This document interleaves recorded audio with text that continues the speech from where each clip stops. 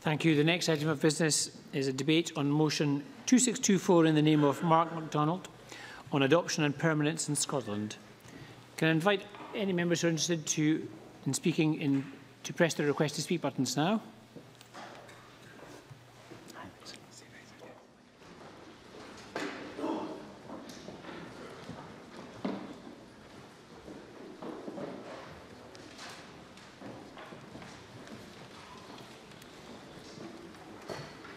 And if members are ready, I will call on Mark MacDonald to speak to and to move the motion.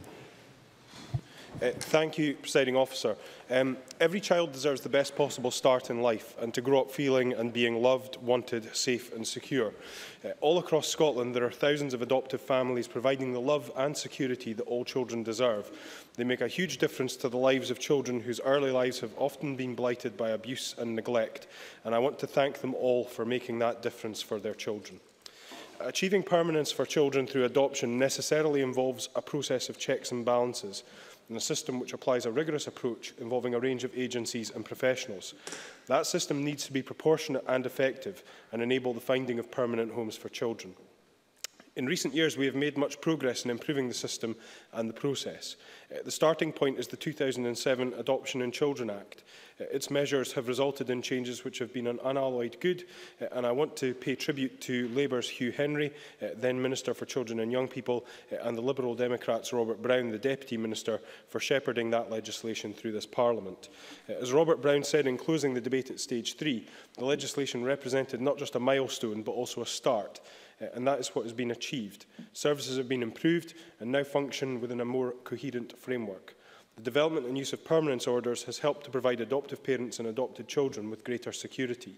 More and better support, not just in financial terms, but also by way of advice, information and training is now available. And crucially, it enabled opportunities for more people to adopt, including same-sex couples. But implementing the legislation and the change required has not always been as straightforward as we might have hoped. None of us foresaw nor wished for the demise of the British Association for Adoption and Fostering, or BAF, in July 2015. In order to carry on its work providing advice, training and support to professionals and organisations, the Scottish Government stepped in with funding to enable the creation of Adoption and Fostering Alliance Scotland, or AFA Scotland, and to enable some of the former BAF Scotland employees and members to continue their work. We now provide £100,000 of funding to AFA Scotland, and Government supports a range of other charities and organisations doing vital work in this area, including St Andrew's Children's Society, established over 90 years ago. The Society receives over £160,000 a year to maintain and expand Scotland's adoption register, as well as seeking to recruit more adopters and foster carers. Birthlink provides and maintains the Adoption Contact Register for Scotland. Its work is especially important in enabling the reconnection of those who have been adopted with their birth families through its register containing tens of thousands of people's details. And Adoption UK receives £75,500 to promote adoption policy and good practice and to operate the National Adoption Advice Line. Adoption UK has also taken on facilitating the first Adoption Week Scotland, which is taking place this week. And rightly, it is themed as a celebration of adoption in Scotland. Across Scotland, events are taking place, including an information session for people interested in finding out more about adoption, and a practitioners networking event for those working in the sector to meet and hear input about initiatives regarding adoption and permanence, and also a large celebratory event for adoptive families being held at a soft play centre in Edinburgh. I hope members would use the opportunity of this week to promote these events and also highlight the role played in their communities by adoptive families. This week we should be doing all that we can to celebrate adoption. With the Children and Young People Act 2014, we have placed Scotland's adoption register on a statutory footing. The register provides opportunities for children to match with families across Scotland if they cannot be matched locally. By requiring all local authorities to use the register, it is playing an important role in reducing delays in children being matched with adoptive families and finding permanent homes. Since its establishment in 2011, the register has facilitated 320 matches with adoptive families. I recently visited the 300th register match and was impressed with the supportive and caring environment in which the child was now developing in, thanks to his new family. But the progress enabled by the register is not by itself enough. The current rate of matches is good, but it is not good enough. There are still far too many children waiting, growing up while waiting, for a family and a home. And there are not enough prospective adopters to provide those children with a home. If we are to see the step change in children finding permanent and nurturing homes, we need to see adoption numbers grow over the coming years in the hundreds. But we can only get there if we start by reaching out through our collective efforts to the dozens of potential adopters willing and able to help out the hardest to place children and young people. So we need to ensure the system continues to evolve to increase opportunities. The Register is playing a big part in this, exploring and developing innovative and child-centred ways of promoting adoption. One such example is Adoption Exchange Days, which feature profiles of children waiting for adoption, including photographs, drawings and letters, which help approved adopters to gain an insight into those children. Exchange Days began in 2012 and have been held throughout Scotland, resulting in 88 matches to date. Another example is Adoption Activity Days, where prospective adopters can meet a range of children waiting to be adopted and to engage with them in a supported, safe and fun environment. So far, there have been 3 adoption activity days held in Scotland, with positive feedback from those who have attended, including through an independent evaluation carried out on the first activity day, which has been published and is available from the Parliament Library. The first activity day was held in October 2015 in Prestwick, with 7 matches being made as a result. The second, in May 2016 in Perth, resulted in 2 children being matched. The third was recently held in Bathgate on the 5th of November, and so far there have been 14 notes of interest in pursuing adoption further. The 300th matched family I visited came about with the help of an activity day. The adoptive parents said that without attending the event, there is a strong possibility they would not have made such a connection and been matched with their son. Presiding Officer, having held 3 such successful events, I can today announce that from April 2017, Adoption Activity Days will become a permanent feature of Scotland's Adoption Register. Moreover, I am increasing funding to the Register to double the number of events from 3 to 6 per year. While we are working to embed an approach that puts children at its heart, we also need to use technology to maximise resources and ensure prospective adoptive parents can play an active and proactive role. I can therefore also announce, Presiding Officer, that we are putting into effect measures which enable adopter-led matching through a secure online system called LinkMaker as part of Scotland's Adoption Register. This allows prospective adopters to look for matches directly, while also enabling social workers, practitioners and agencies to seek placements for children by considering the profiles of prospective adopters. While many registered adoption agencies throughout the UK are now using LinkMaker effectively and securely, adding it to our adoption register will provide consistent access across Scotland. Of course, making the process more child and parent-centred and more efficient will not by itself improve adoption rates. One of the biggest challenges is to reduce the drift and delay that still often permeates parts of the process. Our work to address this is centred on the Permanence and Care Excellence Programme, or PACE, which supports improvement projects in 10 local authority areas, with plans to add a further 4 by March 2017. We funded the Centre of Excellence for Looked After Children, CELSIS, since January 2014 to implement PACE. Its Care and Permanence team works closely with individual local authorities and their partners to make improvements to their decision-making systems. By providing intensive system-wide support, the CELSIS team and the local authorities they work with put early intervention into action, streamlining decision-making processes, creating concurrent planning by all the agencies involved in an adoption process.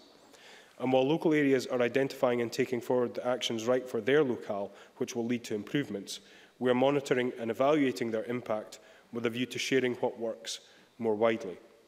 And I have recently had the opportunity to see firsthand some of the outcomes that have been achieved in relation to PACE projects in place in a number of local authorities across Scotland. I think that the work is very encouraging, and moreover, it's an example, I think, of where practitioners have been and feel empowered to take the best course of action in order to deliver the best outcomes for the children in their local authority area. So the PACE projects across Scotland give us a route map for the future. If we can ensure that all parts of the system are involved and committed to improvement, that professionals and practitioners have the tools, skills and knowledge they need to effect change, that we continue to adapt those tools to meet needs and interests, and that crucially we increasingly involve prospective adoptive parents and children in the process, we will continue to achieve more adoptions and more permanence for children. Presiding Officer, I want to conclude where I began by thanking those working and volunteering in the adoption system for the commitment they bring to this vital work, and thanking all those adoptive parents and the ones still to come for giving some of Scotland's most vulnerable children a home, a family, security, care and, crucially, love and hope. While we are grateful to all of those who currently adopt children and those who are registered as prospective adopters, I recognise that we have more to do to encourage more people to come forward as prospective adopters. So part of today's debate is about celebrating the work that is ongoing currently to provide those safe, stable home environments for children in need of permanence. Part of it also is, I think, to serve as a rallying call to others who may be considering adoption to look at the benefits that it can bring, not just to the children who are then adopted and achieve permanence, but also to the prospective adopters and the benefits that can be brought to them as a result of becoming an adoptive family. I can confirm that we will be accepting the amendment from the Labour Party today, although I would make just a couple of notes. The one is that we don't operate a priority system based on background or status. Children should be given support based on need. However, I believe the spirit of the amendment is about ensuring that adopted children get whatever support they need and are not forgotten about at the point at which they leave the care system. So in that spirit, I think we can accept the Labour amendment today. I think that this has the potential to be a very consensual debate, and I'm glad that we were able to accept the amendment in that respect. So there is more to be done to ensure that more children and young people benefit from a secure, permanent and nurturing family environment at the earliest opportunity.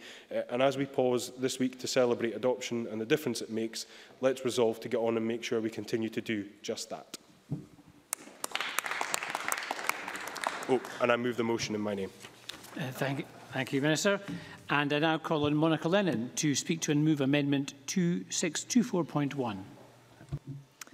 Thank you, Presiding Officer. I welcome the opportunity to speak in this debate today and the motion in Mark MacDonald's name regarding the issue of adoption and permanent solutions for looked after children in Scotland.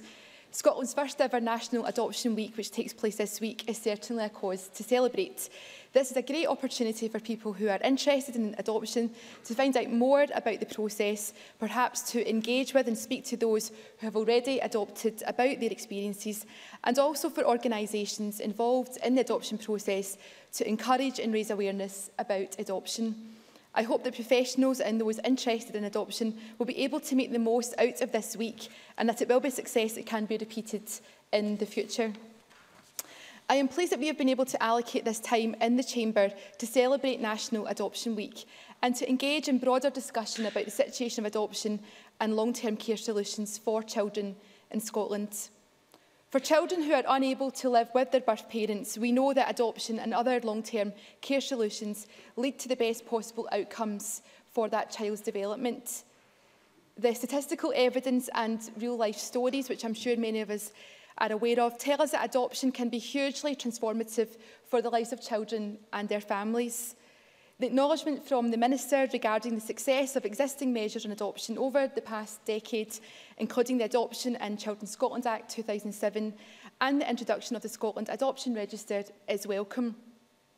We have made a lot of progress over the last few years in encouraging adoption by making it more accessible to all potential adoptive parents and providing better access to the support they need to go through the adoption process and making it easier for authorities to place children with prospective adoptive families.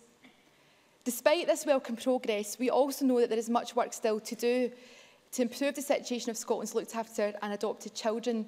The Government's acknowledgement that we must consider doing more to speed up decision-making and reduce drift and delay in the system is very welcome. And on that basis of that commitment, on these benches, Scottish Labour members will be supporting the Scottish Government's motion, and I'm very grateful that our amendment has been accepted in the spirit it was intended. When a child can no longer live with their birth parents, it's of course right that authorities exhaust every possible avenue to reunite that child with their family before deciding to put the child forward for adoption. But we also must make sure that the rights and needs of the children are always at the centre of decision-making. And we would welcome moves to expand the use of the parallel process model, which is used in Glasgow, to explore more than one option for a child at the same time to reduce delay in the system. When speaking recently to foster and adoptive parents, One parent told me the story of a newborn baby that had been placed in their care at just a few days old and was only eventually moved on at the age of 3.5. This type of delay in permanent planning for a child is unacceptable and wherever possible should be prevented from occurring for the sake of the well-being and development of the child. Certainty and stability is the gold standard, and I welcome the reference in the motion regarding the rollout of the Permanence and Care Excellence Programme to all local authority areas to ensure that children benefit from a secure environment at the earliest opportunity. Supporting permanent long-term solutions for children's care wherever possible has the best possible results for the child's long-term well-being and development. However, the evidence and stories from authorities and professionals involved in the care of looked-after children, as well as experiences of adoptive families, tell us also that adoption is not a magical fix. Adoptive families are an incredible asset to Scotland's looked-after children and our society as a whole, but they can also continue to face challenges after a child's adoption. National Adoption Week should be the opportunity for us to give voice to these challenges and to show support for Scotland's adoptive families and the continuing challenges which they can face. The reality of adoption in Scotland is not, we know, the mythical and old-fashioned image of an unwanted newborn baby being taken in and supposedly rescued by a usually affluent couple. Most children are adopted from care, and adoptive families in Scotland are parenting some of Scotland's most vulnerable children, a significant proportion of whom are suffering from the long-term effects of developmental trauma caused by neglect or abuse. Research from Adoption UK shows that 1 in 4 adoptive families are at risk of breaking down because of the lack of available support. This has led organisations like Scottish Adoption and Adoption UK to back the campaign A Fair Deal for Adoptive Families in Scotland, which calls for the expansion of support to every adoptive family who needs it, and priority support to be given to adopted children who need additional support in school and in child and adolescent mental health services. So I hope the Minister and colleagues right across the Chamber will today support the amendment in my name, which deals with some of these issues and acknowledges the need for the changes to be made in relation to the support available to adopted children and their families. A child with developmental trauma who is adopted on a Friday does not suddenly no longer require the support they were receiving as a looked-after child come the Monday. And yet, in many cases, adoptive families describe hitting a wall when it comes to accessing support, and occasions when services and authorities are understanding for the first few months or year after adoption, and then that understanding slowly slips away. Just this week, I was made aware of a case of a single adoptive parent who lives in Bellshill in Lanarkshire, in the region I represent, who was matched for adoption with a child with a diagnosed learning disability and developmental difficulties. This child was termed as hard to place because of their needs, and the adopter had to secure an adoption allowance from the placing local authority, as circumstances meant that she would need to give up work to meet the needs of her child during the first few years of placement. Once the child was placed with her, they began to meet developmental stages that had previously thought to be beyond their abilities, making it clear that their experience of early neglect had been partly to blame for their delay. With the support of adoption allowance enabling the parent to meet the child's needs, the outcomes met were life-changing for them. The parent is now meeting the challenge of getting the right support in place for their child in their school placement. They have been thriving at nursery in the environment there, and she is keen that the transition to primary school doesn't cause any regression in her child's development.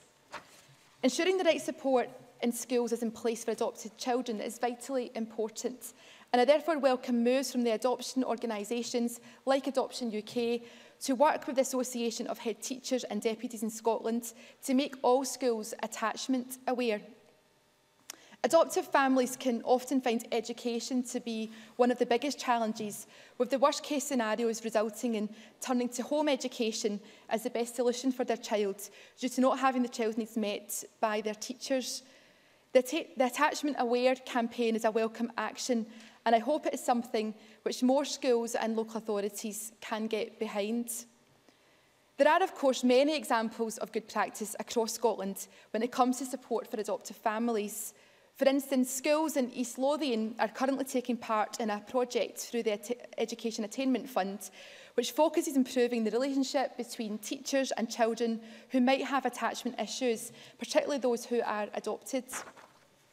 The project aims at improving communication, using one personal folder to ensure that information isn't lost in changes between teachers and support staff, and aims to introduce attachment ambassadors to each school who can act as a single point of contact and support to families who require it. We can learn so much from these models of good practice and should be striving to ensure this type of access to support is comprehensively available across the country, not just in patchy areas.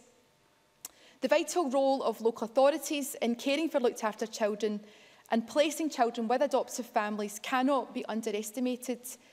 They need to be properly resourced to carry out this role, and it's important we use all the available powers of this Parliament to ensure that social work departments and local authorities right across the country have the resources they need to look after Scotland's children.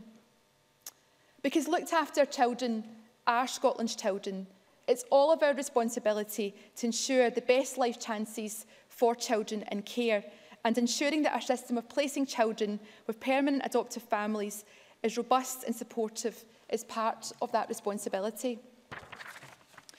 Adoptive children and their families should be able to receive the support that they need to thrive, and I hope colleagues across the Chamber, Presiding Officer, will be able to support that sentiment today. I move the amendment in my name. Thank you. And I call on General Balfour to open for the Conservatives. Thank you, Presiding Officer. And can I welcome the motion in the name of the Minister and the amendment by the Labour, and the Conservatives will be supporting both of them today. As we've heard today, this week is Adoption UK, our sponsor on Adoption Week. And we welcome and support its aims of this week going forward. There are 14,440 looked after children in Scotland today.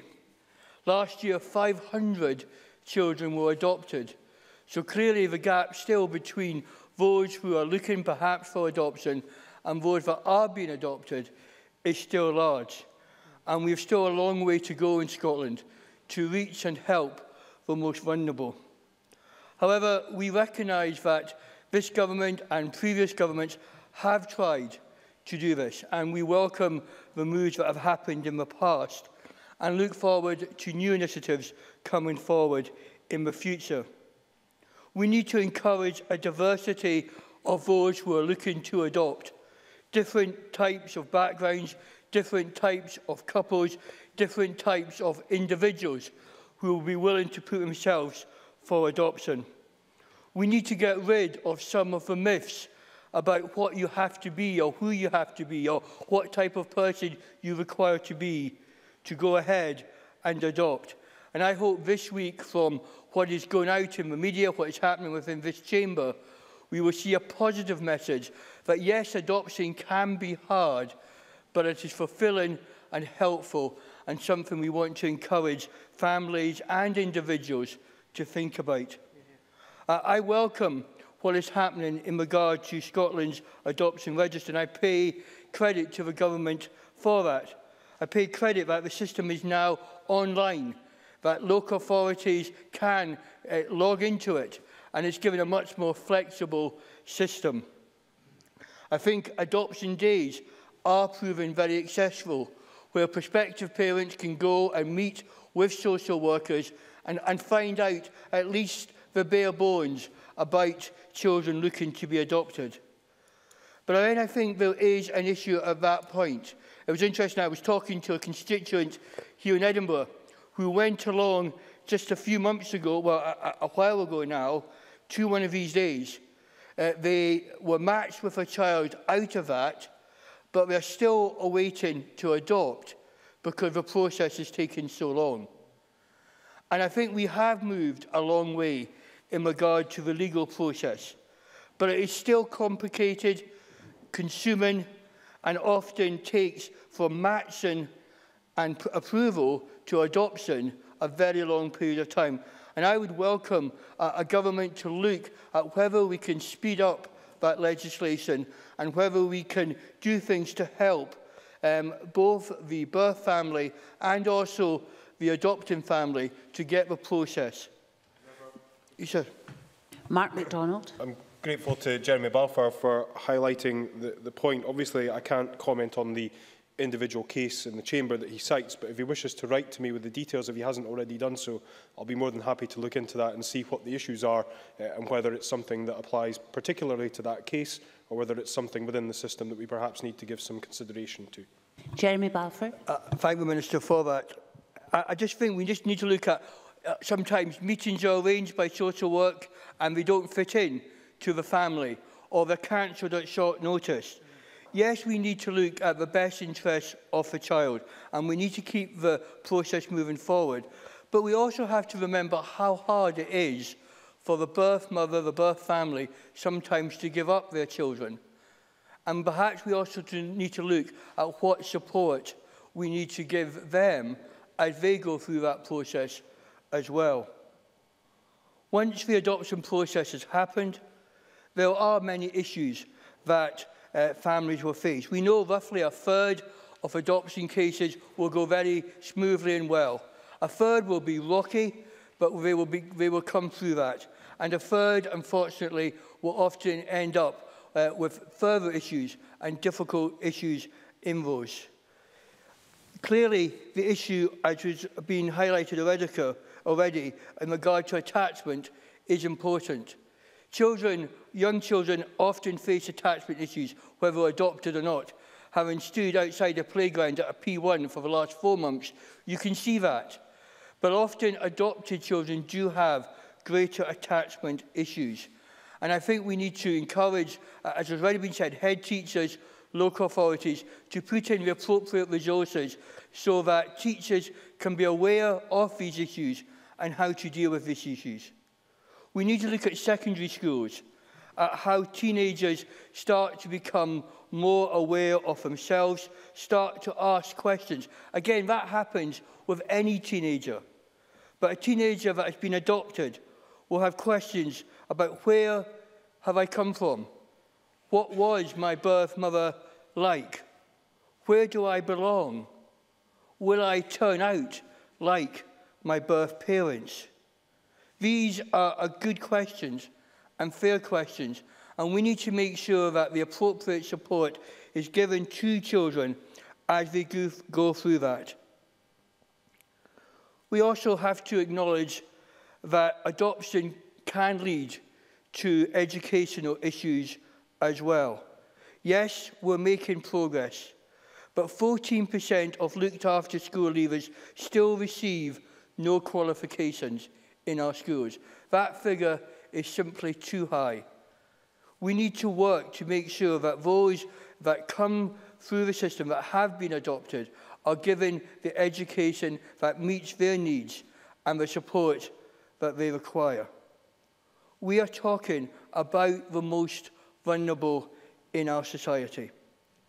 But the good news is that adoption does work, that children do help. Let me quote a quote from Adoption UK, when a lady, or in her older years, wrote back and says, "What people seem to not understand is that a family doesn't have to be blood.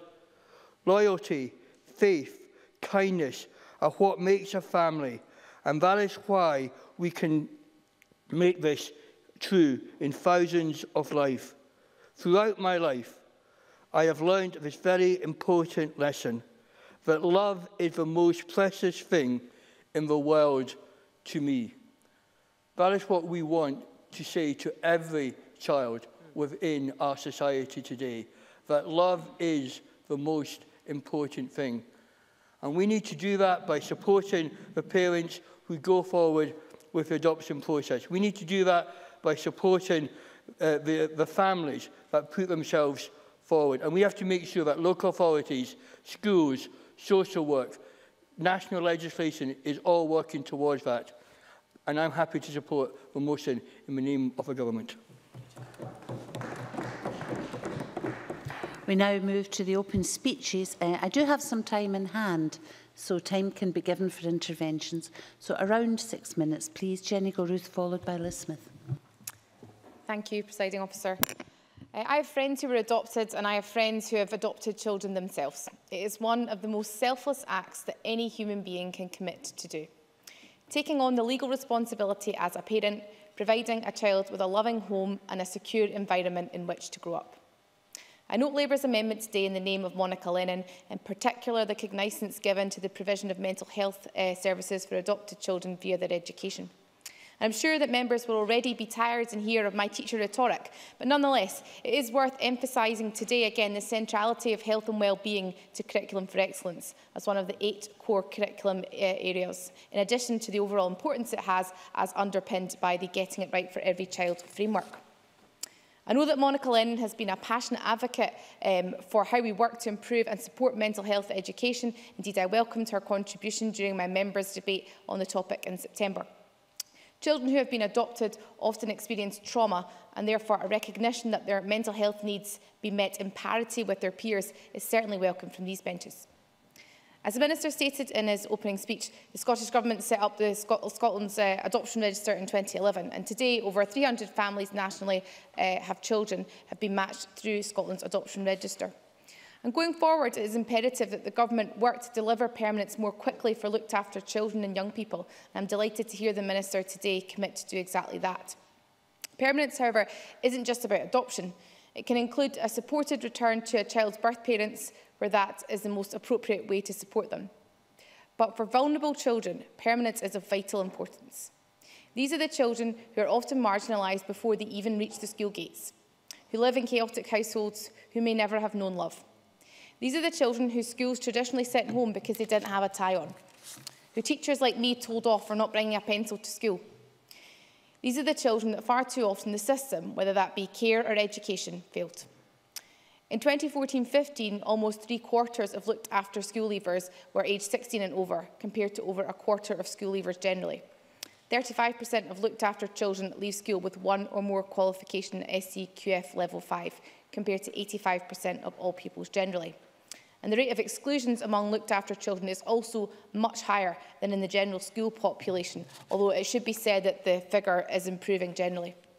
Nonetheless, the figures show us that being able to achieve early permanence is a significant indicator when it comes to attainment and achievement.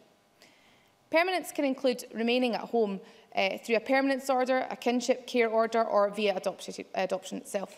And the legal certainty which permanence brings often cements a home which loves and cares for the child in question. Last December, the Government announced a strengthening of the partnership with Celsius, or the Centre for Excellence for Looked After Children, to offer the Permanence and Care Excellence programme. And in March of this year, the Government committed to fund Celsius with over £580,000 a year to support the improvements for helping looked after children find a permanent home. And this has now allowed for a further 6 new advisers to be appointed to work on PACE and to provide support to local authorities. Today's motion supports the rollout of the PACE programme so that more children benefit from a secure, permanent and nurturing family environment at the earliest opportunity. Fife has the 3rd biggest population of looked after children of any local authority in Scotland. I met with Celsius last month, and I know that they are already proactively engaged across the authority to support improvement and partnership working with the Scottish Government. The Government published its Looked After Children and Young People strategy in November last year, which builds on existing improvements and calls on the sector to commit to improvement.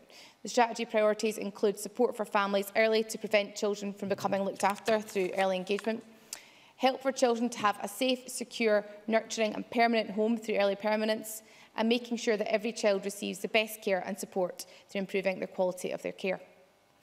It should also be said that the picture is not one of doom and gloom for Scotland's looked after children. Rather, it is one of improvement.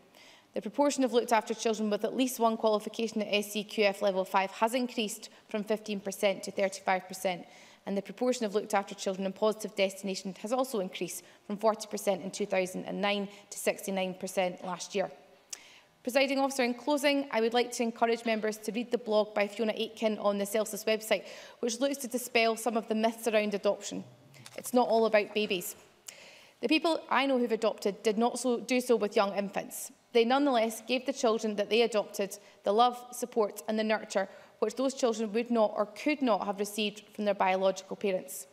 No adoption journey is the same, but for everyone involved, adoption is ultimately about family, compassion, hope, happiness and acceptance.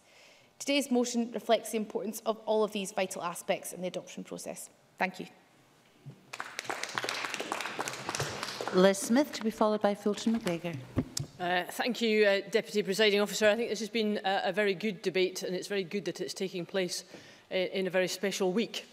The 4 preceding speeches have all been excellent and very considered, and I think that's just a measure of how important this debate actually is. And the Minister mentioned in his opening remarks about 2 previous ministers, Hugh Henry and Robert Brown, and I think we do owe a lot to them, but it's reminded me just how long this issue has actually taxed, particularly the Education Committee of this Parliament. Now, today's motion and amendment make clear the nature of a very consensual approach, rightly so, but as the Minister said, that should not encourage any complacency, because it remains abundantly clear that a child's life chances are largely dictated by the early years of his or her life, and as such it is just so crucial that we establish that permanency and consistency that has been spoken about in the previous speeches. Throughout the study of the previous Education Committee, the statistics could hardly be more blunt. Looked after children have the odds stacked against them from the start, with poorer academic attainment and less chance of progressing towards a positive destination in education and work. It was a deep-rooted problem that the Education Committee looked at, which as yet has not been fully tackled, and I think all of us in this chamber have a duty to ensure that changes are forthcoming, because it simply isn't good enough that more than 1 in 10 young people leaving care in Scotland experience some form of homelessness within 2 years. Jeremy Balfour has made very clear that we do acknowledge and compliment the Scottish Government on the progress that has been made, but obviously that we welcome further moves from the Scottish Government to speed up the adoption process and allow more placements for exactly the reason that Jeremy Balfour has laid out. The 2011 report by the Scottish Children's Reporter Administration showed that it takes on average 2 years to secure an adoption from the first involvement with state services, and in some extreme cases it can take up to 10 years. And the Minister's right to say that there has been good progress, but I think as his intervention on Jeremy Balfour indicated, that there are issues which perhaps with specific cases could provide some learning experiences for the Scottish, or for not just for the Scottish Government, but for all of us as to how we go forward. Because it's important that that adoption process should become as simple as is possible, obviously within the limits of checking and assessing and the compatibility of children with the parents, perhaps a measure that can be learnt from some other governments in this respect. In order to achieve that permanence in adoption placements, we do require a sufficient stock of adopters across Scotland on the adoption register. And currently 800 foster families are required to fulfil the pressures on that system. And I noted what Robin Duncan, manager of Scotland's adoption register, pointed out in terms of the work that has to be done there in order to ensure that we have enough adoptive families in Scotland for all the children who need placements. And he also noted that we are particularly struggling sometimes to find families for children who are, as Jenny Gilruth has rightly said, just that little bit older and perhaps have more complicated needs and perhaps some greater learning difficulties. Now, many adoption agencies are carrying out recruitment campaigns to attract new adopters, and they should rightly be warmly congratulated on the efforts that they have taken to raise the profile of adoption, and I hope that this week and indeed this debate can further that process. We believe that that work can be helped perhaps by the creation of an adoption czar. That can be a voluntary post supported by small logistics and campaign and office budget, appointed by Scottish ministers and tasked with coordinating and encouraging efforts to raise the profile of adoption in Scotland. So we look forward to moves in that direction. Permanence is so vital for looked after children. Since 2010, more children have been in placements that lasted over 5 years, and that's very welcome. However, for shorter-term placements, the length of care times have remained more or less the same. 22% of adoption placements were less than 6 months in duration, which can have obviously a significant impact on the emotional and intellectual development of children, particularly when it comes to narrowing the attainment gap. We all know that when we try to narrow that gap, It is clear that looked after children are underperforming academically, and as I say, the previous Education Committee in this Parliament spent a very great deal of time under the stewardship of the previous chairman to look at exactly why this is and what it is that we have to drill down onto. And I think Stuart Maxwell and the committee of that time has some good suggestions to make. Although these figures are showing some signs of improvement, I think they do remain significantly worse than the average when it comes to all school leavers. And that's obviously an issue of very considerable concern as youngsters want to move on to college or university or into the world of work. And I would urge the Minister perhaps to concentrate some effort on looking at what we have to do to help that process, because I think it would be a very difficult situation if we allowed youngsters to go out into the world without perhaps the support that they have, even after they've come through perhaps a difficult time in their life. Deputy Presiding Officer, can I finish my own remarks on saying that I think this debate is hugely significant. It has been a long time in this Parliament where it's been a focus, but I think we do welcome every effort that's being made by the Scottish Government just now to hasten the process of the progress that we all know and we all want to achieve when it comes to supporting our youngsters and ensuring that they have really the best start in life, but also the crucial aspect of a supportive family around them and the trust that that engenders about the way that they can see their future. So we are very happy both to support the motion and the amendment. Have Fulton McGregor to be followed by Ian Gray. Thank you, Presiding Officer. It gives me great pleasure to be able to speak in this debate. This is an area that I have some experience in, and I hope to use that to contribute to a positive cross-chamber discussion. Although I have to say that based on what I've heard so far, I think that the contributions have been excellent, and much of what I'll be saying will be echoing what other speakers have said. I'll also be following in the footsteps of Jenny Gilruth and continuing to talk about my experience before becoming an MSP. We are told that eventually you do forget, but we'll see. I spent 8 years working with children and young people as a social worker, much of this in the front line of child protection. Often I had to manage situations where children had to be looked after away from home, usually with family members and other times with temporary foster carers. And trust me when I say there are very few things more emotionally challenging than when assessing if a child should remain at home or not. Many times children who are removed are able to return to their parents quickly, and this is of course what everyone wants. However, other times the concerns and dangers are too great for this to happen, and many children remain looked after and accommodated. And this means that their care and support, as others have said, is reviewed regularly by the local authority. It has been well documented in this discussion and in others that the outcomes for children who are looked after and accommodated are not always what we would want. Looked after children can often fare worse in terms of a number of outcomes, including education, health and involvement in the criminal justice system. And that is why I think that everyone in this chamber will fully welcome the First Minister's recent announcement of a root and branch review of the care system to deliver better outcomes for those that we are looking after as a nation. One of the ways that outcomes can be improved is through deciding on permanency at an earlier stage, which of course includes adoption as well as permanence orders which were introduced in the 2007 Act. Research has clearly demonstrated that when sound, informed and speedy decisions are made about where a child should live, the child is more likely to be settled, happy and that outcomes and life chances are improved. And that is why I would agree with Monica Lennon's amendment, the part of the amendment where she describes adoption and permanency as having transformative benefits. I thought that was a very good phrase. Unfortunately, as has been said, this process to permanency can often take a long time, and there are usually good reasons for this. And such of those are, as Jeremy Balfour mentioned in his speech, giving the parents every chance to get things right and assessing other prospective family members, such as grandparents. Can I just say that I think that is one of the biggest challenges that social workers and others involved in the permanency arrangements face, because many times you do have parents who respond well initially, and then unfortunately it goes the other way at a later date. But I think that anybody that I've ever known in social work would want to give the parents every opportunity to make sure that they get things right. But inevitably in doing that, there has to be time given. So that would be one of the reasons that permanency can often take a bit longer.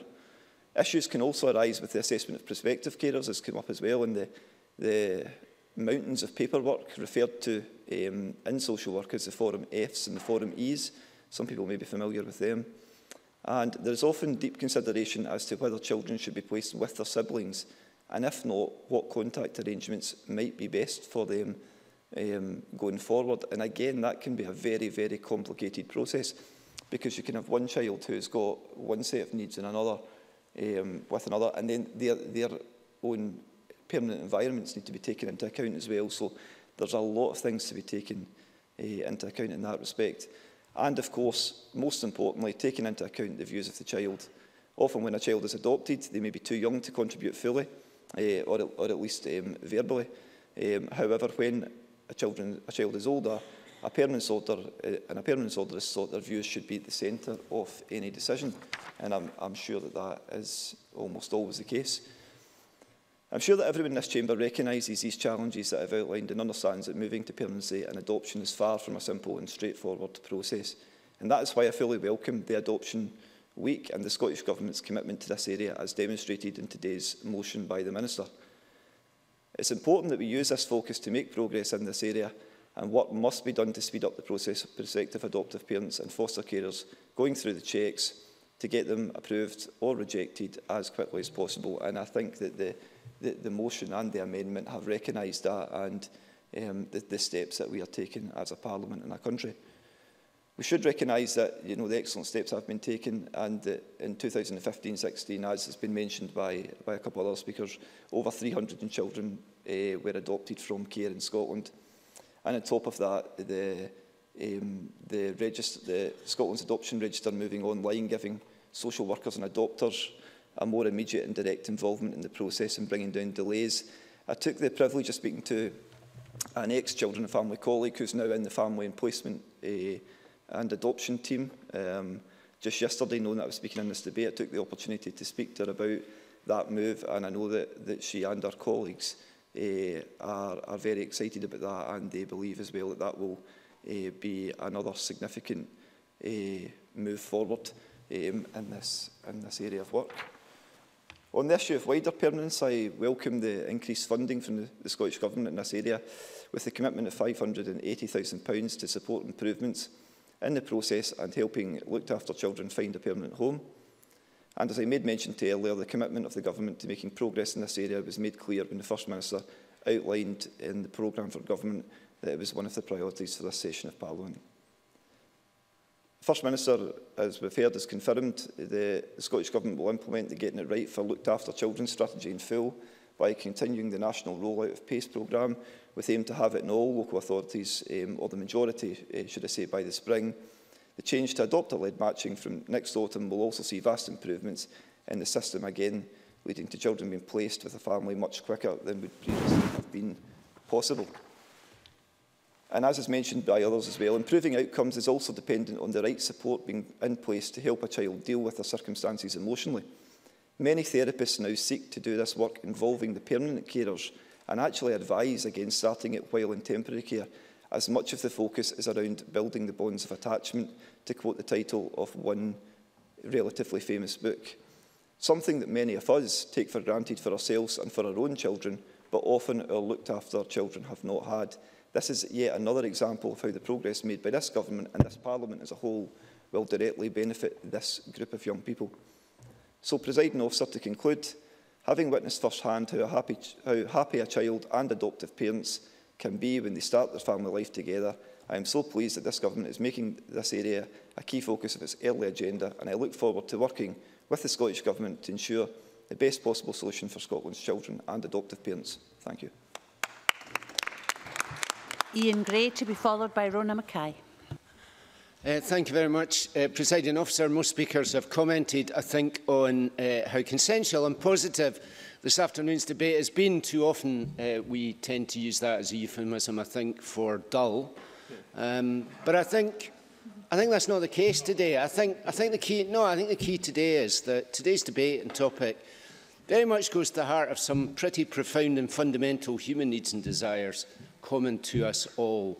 The importance of nurturing and parenting as adults, and the need for security, love and attachment to a parent in childhood are really at the emotional core of the human condition.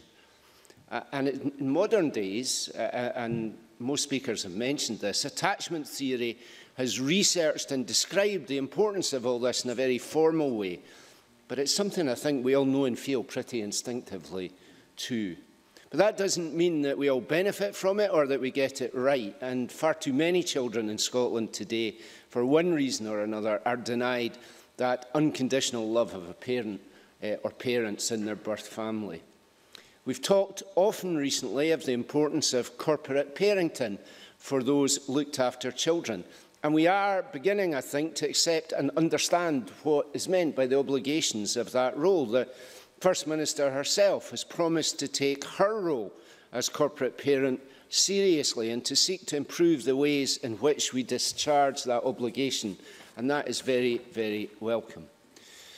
But today's debate begins with the knowledge, I think, that the permanence of a placement with a family is a better outcome, and for many, if not all children, an adoptive parent is going to be so much better than a corporate parent, no matter how good or well-meaning they might be. It is not necessarily an easier outcome, though. It's certainly my view that trying to be a good parent is perhaps the hardest thing that most of us ever try to do. And for children too, living with parents, even in the love and security of the family, can be at times a challenge. How much more so then for adoptive parents and adopted children? Apart from anything else, a child leaving care for adoption is almost certainly already profoundly hurt and hurting. After all, thankfully, we no longer see children given up for adoption, for example, simply because they were born illegitimately. But that means, and Adoption UK tells us, that it means the majority of children who are adopted have suffered from abuse or neglect prior to care and adoption. Adoption UK say that the likelihood of children who are adopted not being affected by prenatal domestic abuse, substance abuse or alcohol abuse is slim indeed. Jenny Gilruth made the point that adoption is not just about babies, and indeed the average age of adoption is around 2, and that means that a child who has lived the first 2 years or more of their life facing abuse and neglect will almost certainly suffer from attachment disorder, having failed to form normal attachments in their early years. Instead, having learned a lack of basic trust through abuse and separation from those who should have provided care. How could it be otherwise? That lack of trust has been learned by direct experience and the reality of their life. So if parenting is hard then, adoptive parenting must be harder still. Jeremy Balfour was right to say that if there are 14,000 or more looked after children and we place only 500 children a year, and only half of that 500 in stranger placements, then that does show that we have a very long way to go to meet the need. The 2007 review in legislation, which followed that, tried to help with that, I think, and the Minister has acknowledged that. It streamlined the process. It led to the introduction later of the adoption register. And the Act recognised, importantly, for the first time, that families come in many diverse shapes and sizes, all valid, all able to provide the kind of love and care that we want for adopted children. It opened the doors to many more people becoming adoptive parents who had previously been excluded. The adoption activity days, which the Minister talked about, is one of the latest ways in which we can try to move towards closing that gap between need and what's provided. Yet SPICE figures do show that that 500-ish figure of placements has remained unchanged since 2011. So we have to acknowledge that progress has been slow. And Dr Robinson's evaluation of the Adoption Activity Day it gives a snapshot of 149 children seeking a placement, but only 61 families. So the gap is there, and we do have much work to do. So the government is to be congratulated on their efforts on Adoption Week, the promotion of exchange days and activity days, and their efforts to try and raise the numbers of successful adoptions. That's only half the story, though, because Adoption UK also tell us that 1 in 4 adoptive families are at risk of breaking down due to a lack of post-adoption support. They say families are desperate for help with parenting and support for children facing the challenges of moving on from their early life trauma. I guess in the same way as one doesn't stop becoming a parent when your children become parents themselves, but you take on a new and different role of being a grandparent, we as corporate parents don't stop being corporate parents when a child is adopted. We still have a role and an obligation, though it may be different. And I'm delighted that in my own constituency, we have a project in North Berwick cluster schools trying to find ways to improve the support adopted children get from teachers and from schools. But that, as Monica Lennon said, is something that all adoptive families and adopted children should be able to expect wherever they go to school, as is additional support from other children's services, not least CAMHS.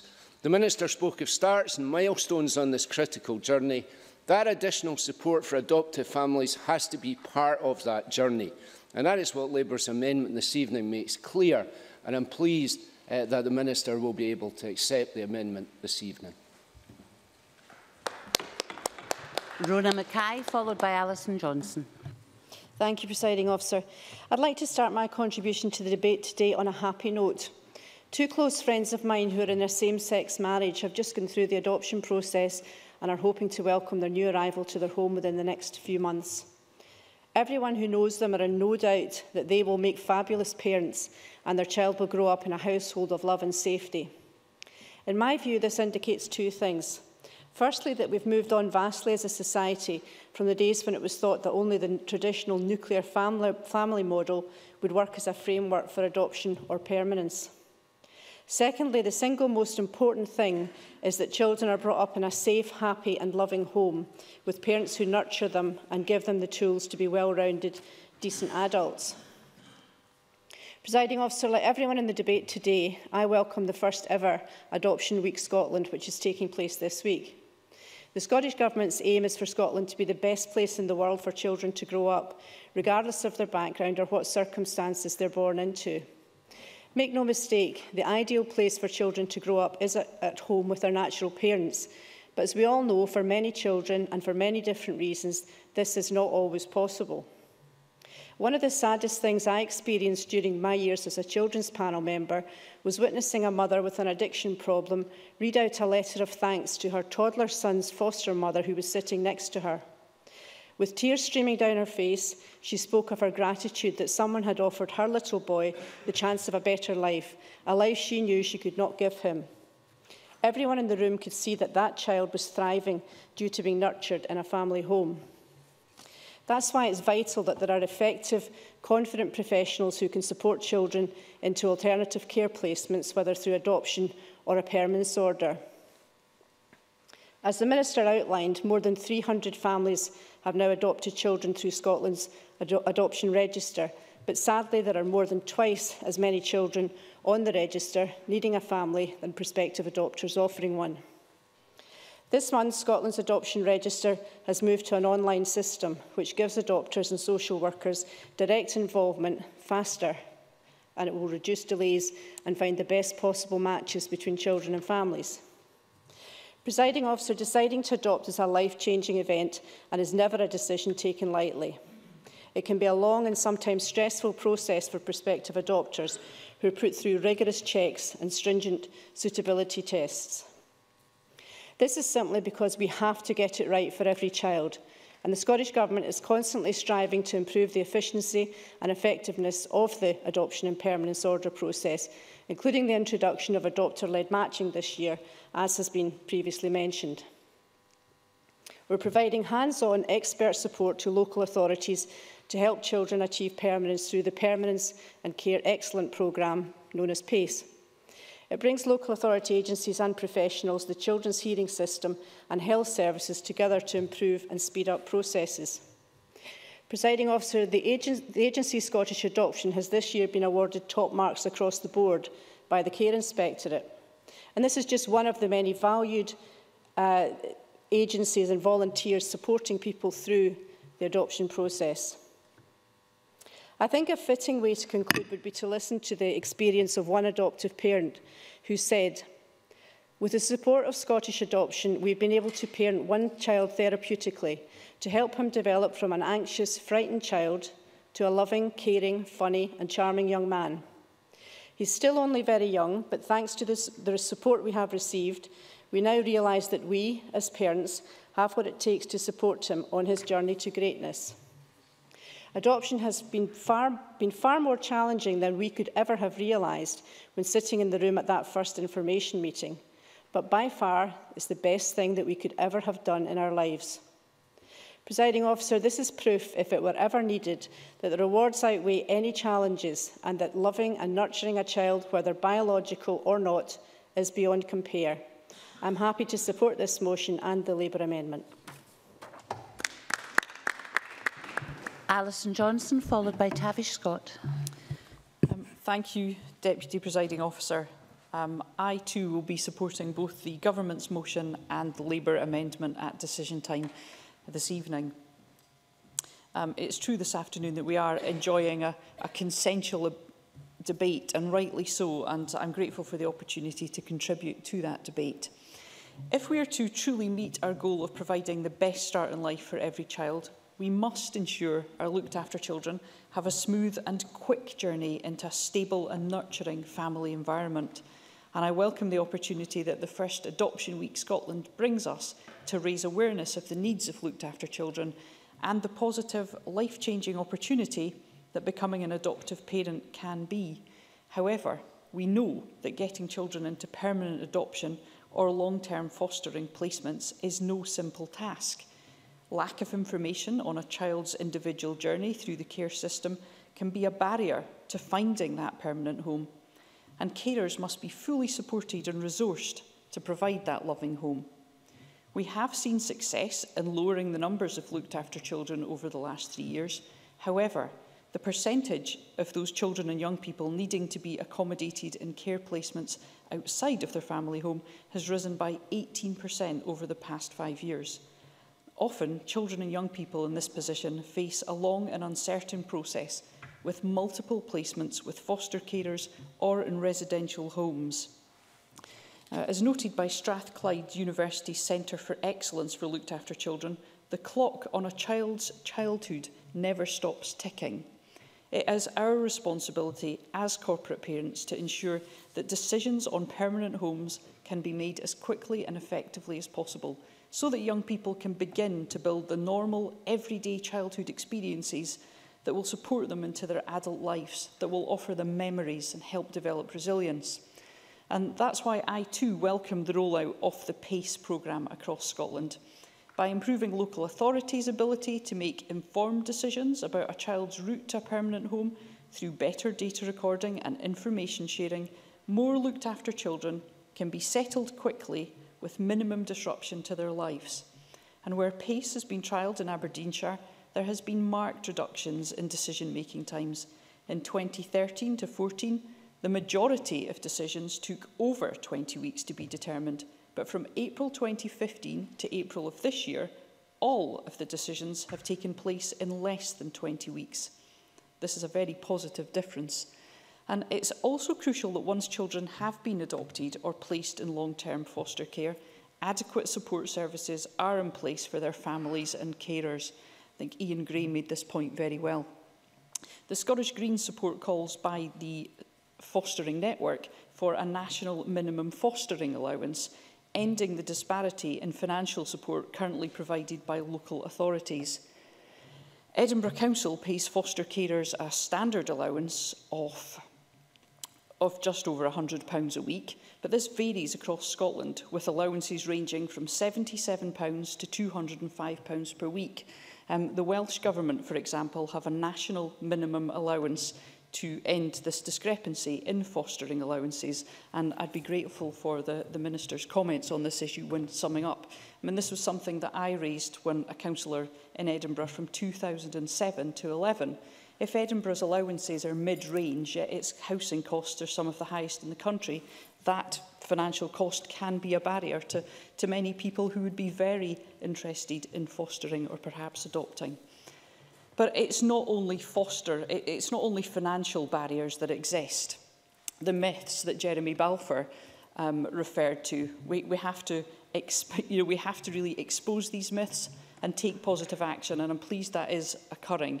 There's a growing awareness that people from all walks of life, with all sorts of homes and all sorts of jobs, can provide the homes that looked after children need. There's positive action happening too. I mean, Edinburgh Leisure have a looked after and active membership, providing free swimming, gym and fitness classes to looked after children and their carers. So supporting adoptive families not only ensures that young people have a stable place in life, but it supports the wider community that the child is part of, for example, by reducing disruption in school and behavioural problems that could impact their classmates.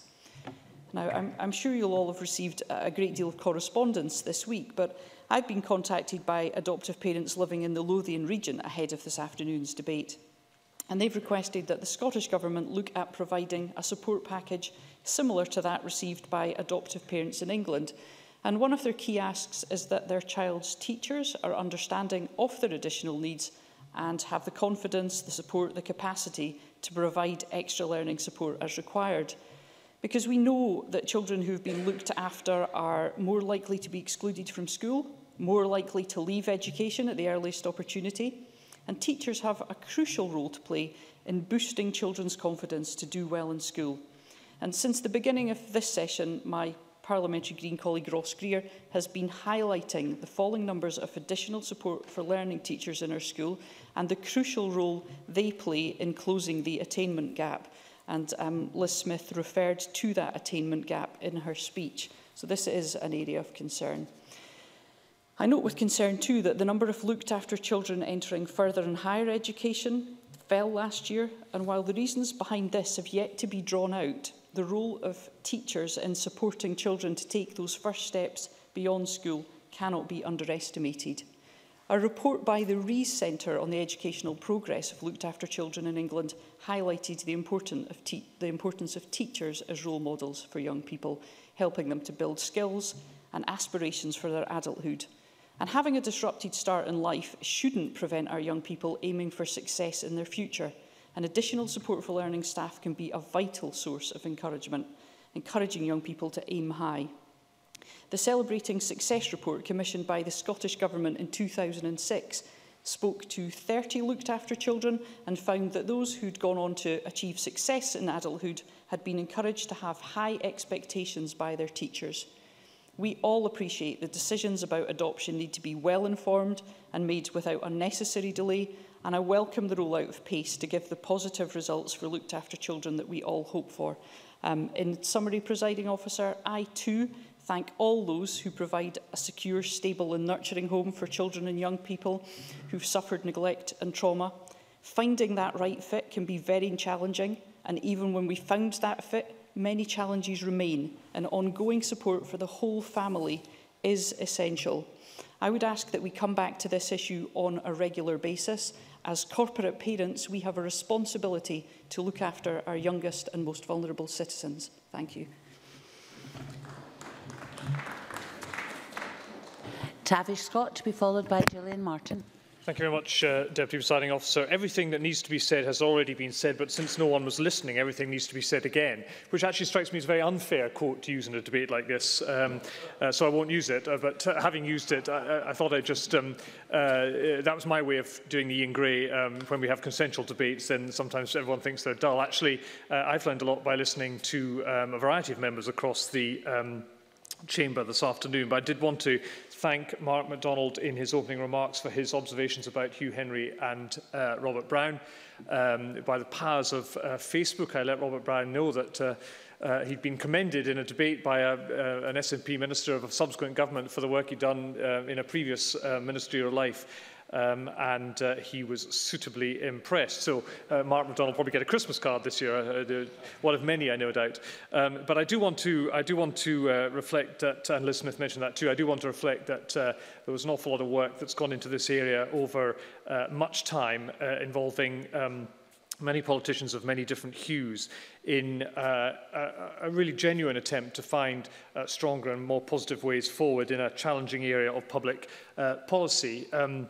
We've all, as others have said, got friends and family who have adopted, are adopted parents, or have been through the adoption process. And I'm going to take this opportunity to say hello to my first cousin Will and his partner and their fantastic daughter Monique, although they do live in Canada, so I'm not quite sure if Scottish Parliament Television ever gets that far. I hope not in many ways, but they did tell me the last time I was in Canada staying with the family what that adoption process was like.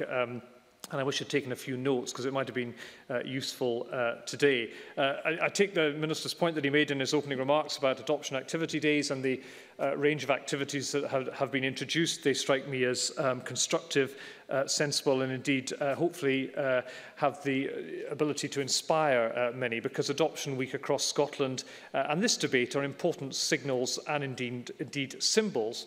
But Parliament must challenge signals and make the measures that have been to some extent talked about today very tangible for children and young people desperately in need of our help. As others have said, adoption provides a stable family life for children who, for whatever reason, would not necessarily have that life with their birth parents. For parents who cannot or choose not to have children themselves, adoption is a way of building that loving family. And for the majority of those families, adoption is successful and helps children to thrive. As any parent knows, raising a child always has its challenges. In cases of adoption, these challenges can be even more difficult to overcome, given the support services, or rather the lack of support services that members have mentioned this afternoon, available once the formal adoption papers have signed. And I take the Minister's point that he's reflecting on that, and there's clearly more that needs to be done, and some of that was reflected in Monica Lennon's speech and indeed in the Labour amendment. Research illustrates that up to a quarter of adoptions are at risk of breaking down, which by any standards must be a pretty worrying statistic. And in Scotland here, that equates to some 125 children each year. That's 125 children that are returning to the care system. For older children, it is a system that they thought they had left forever. So we must certainly seek to understand why that is and take the necessary actions to challenge that worrying case. Adoption breakdowns can, of course, be caused by a variety of matters. Adoption UK has noted that its members are in desperate need of those support services, ranging from guidance for parents to more help for children within schools. If these services are not being provided, we need to ask whether we are content to let some of our most vulnerable children move through life without the support they need, simply because they have ceased to be the responsibility of the state, and that cannot be right, Presiding Officer.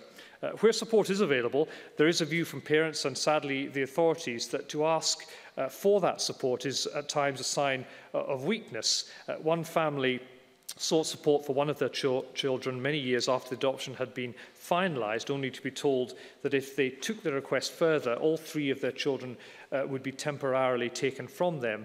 That adoption, not unsurprisingly, subsequently broke down. So adoptive parents must be given the assurances that seeking help is not in any way a sign of being a bad parent. After all, we all do it in every walk of life. On the contrary, it signifies that they're trying to do the best for their child. Often families adopt without a full picture, after all, of the child's background, no matter how good all the reports can be. So coping with unknown challenges can and is, of course, immensely difficult, and we need to reflect on that in how these matters are taken forward.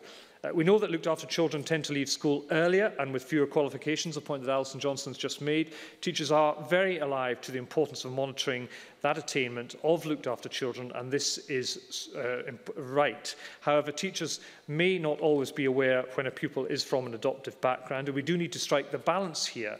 There can be few adoptive parents who wish to see their child continually monitored and treated differently from their classmates, to say nothing of the child themselves.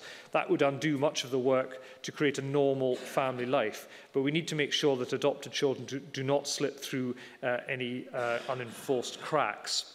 Providing guidance through teacher training and professional development programmes for qualified teachers could start to address this challenge.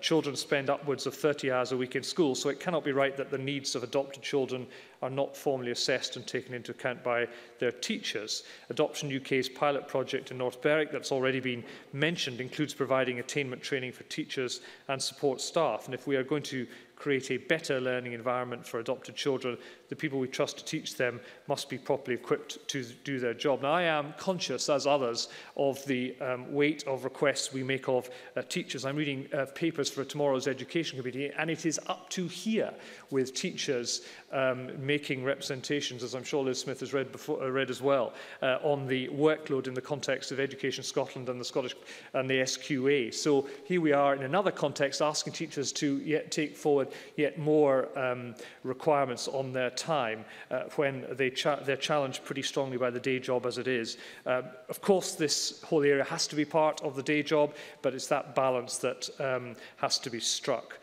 The First Minister, rightly in my view, is focused on the need to improve the lives of children within the care system. This week's Adoption Week has demonstrated the importance of making sure that adopted children and their families are supported too. The least we owe these children, our children, is the reassurance that we will work together through the agencies, government and parliament to give them a stable environment to grow up in. That's the very least we can do. Gillian Martin, followed by Miles Briggs.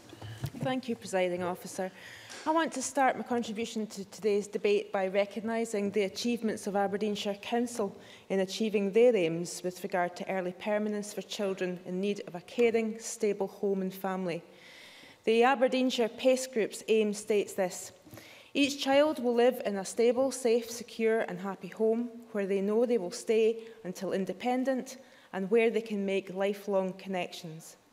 But they actually went further than that. They set themselves a measurable target, which was this: 90% of children will be accommodated before their 12th birthday and will have a permanence plan within 9 months. They met that target in January 2016 and are working hard to sustain it and improve on it for future years. And last week, their achievements were recognised when Aberdeenshire Council won the Herald Society's Young People's Project of the Year Award. And at the 2016 Quality Improvement Awards, they won the Outstanding Contribution to Improving Outcomes for Children, Young People and Families. And some of the things that they did to achieve those awards was around the idea of support, which many people have mentioned today. It's not just enough to put a child with a family. You need to give them that support to make sure that the adoption flourishes and does what it should for both the parents and the child. They have programmes for peer support from other adoptive parents. Who best to know what newly adoptive parents are going through than those who have been through it themselves? They've got training and coaching opportunities for prospective adopting parents, and they are available as many times as prospective adoptive parents need them to answer any questions they may have and provide support. They've also got support groups for adoptive children and looked after children. And I want to mention one group, the YPOC group, who are the Young People's Organising and Campaign Group in Aberdeenshire, who do many of the things that Tavish Scott's just been mentioning there. I don't think it's just incumbent upon teachers to know how to train and learn how to work with children who've been in care. I think it's really important that those children who've been in care take ownership of their situation. And the YPOC group, who I'm making pizzas with in a couple of weeks, so we'll see how that goes. The YPOC group, they've produced materials for teachers to know how they feel when they're in meetings or to know the issues that they face. And they've also produced, and I would highly recommend you look at their fantastic DVD that they made themselves to highlight some of the issues that they face in school. A society should be judged on how they treat their most vulnerable. Well, variations on that quote abound in our arguments as to who first made it, but it's so relevant here. There's no one more vulnerable than a child without a loving, caring protector. The longer children experience uncertainty in their life, the more damage is done. The sooner children can be settled in a permanent home with their new family, the higher their chances. And a couple of months ago, I had the privilege to spend an afternoon with Laura and Shadell from Who Cares. Both of these exceptional women had been what we call cared for children, but they had two vastly different experiences. Shadell and her little brother had been badly neglected by their birth mother, but they'd been given a new permanent home early and were able to grow up in a loving, stable environment. And it was by no means plain sailing. Shadell and her foster mum, Hazel, who she calls Mum, still had to cope with her childhood trauma, and unsettling, sporadic, unwanted contact from her birth mother made things very difficult at points. But she and her brother had a loving family who were there for them no matter what. And the confident, bright, compassionate Shadell is living proof that early permanence can make a world of difference to a young person. Contrast her experience with that of Laura, who moved from foster carer to children's home to even to a secure unit where she was locked in at night, supposedly for her own protection. Lack of early permanence was the start of a downward spiral for this young woman. And she told me this, which I'll never forget these words. She just wanted someone to claim her. I'll never forget that, because I think that's what it's about. She said, I just wanted someone to claim me. Warts and all, difficulties and all, she needed someone just to take her on board. All of us here, I imagine, get into politics to make a difference, and of course people throughout the whole country give money to children in need and whatever, but I'm reminded of a conversation I had with a social worker that I know who said the biggest difference any single person can make is to give a child a loving and a secure home. A child, for whatever reason, is a risk to their well-being in their birth home, is confused, scared and vulnerable. And it will become more vulnerable the more transient, temporary and numerous their moves are from place to place. I'd urge anyone who's been watching this debate to look at the work that Who Cares does and have a look at the recent documentary that was on STV called Who Cares. The strongest voices are those that have been through the care system, and two of those voices are Laura and Shadell's. The two of them are ambassadors for looked after children, and their message is simple. Vulnerable children need to be loved and feel secure as quickly as possible so that they can start their journey towards being ordinary kids with ordinary but safe and happy lives. Early permanence through adoption is key to that, and I fully support the government's prioritising that goal and the strategy that takes new approaches in line with the recommendations made by those who know the situations best, the adoptive parents and the looked after children who have been through this whole system before.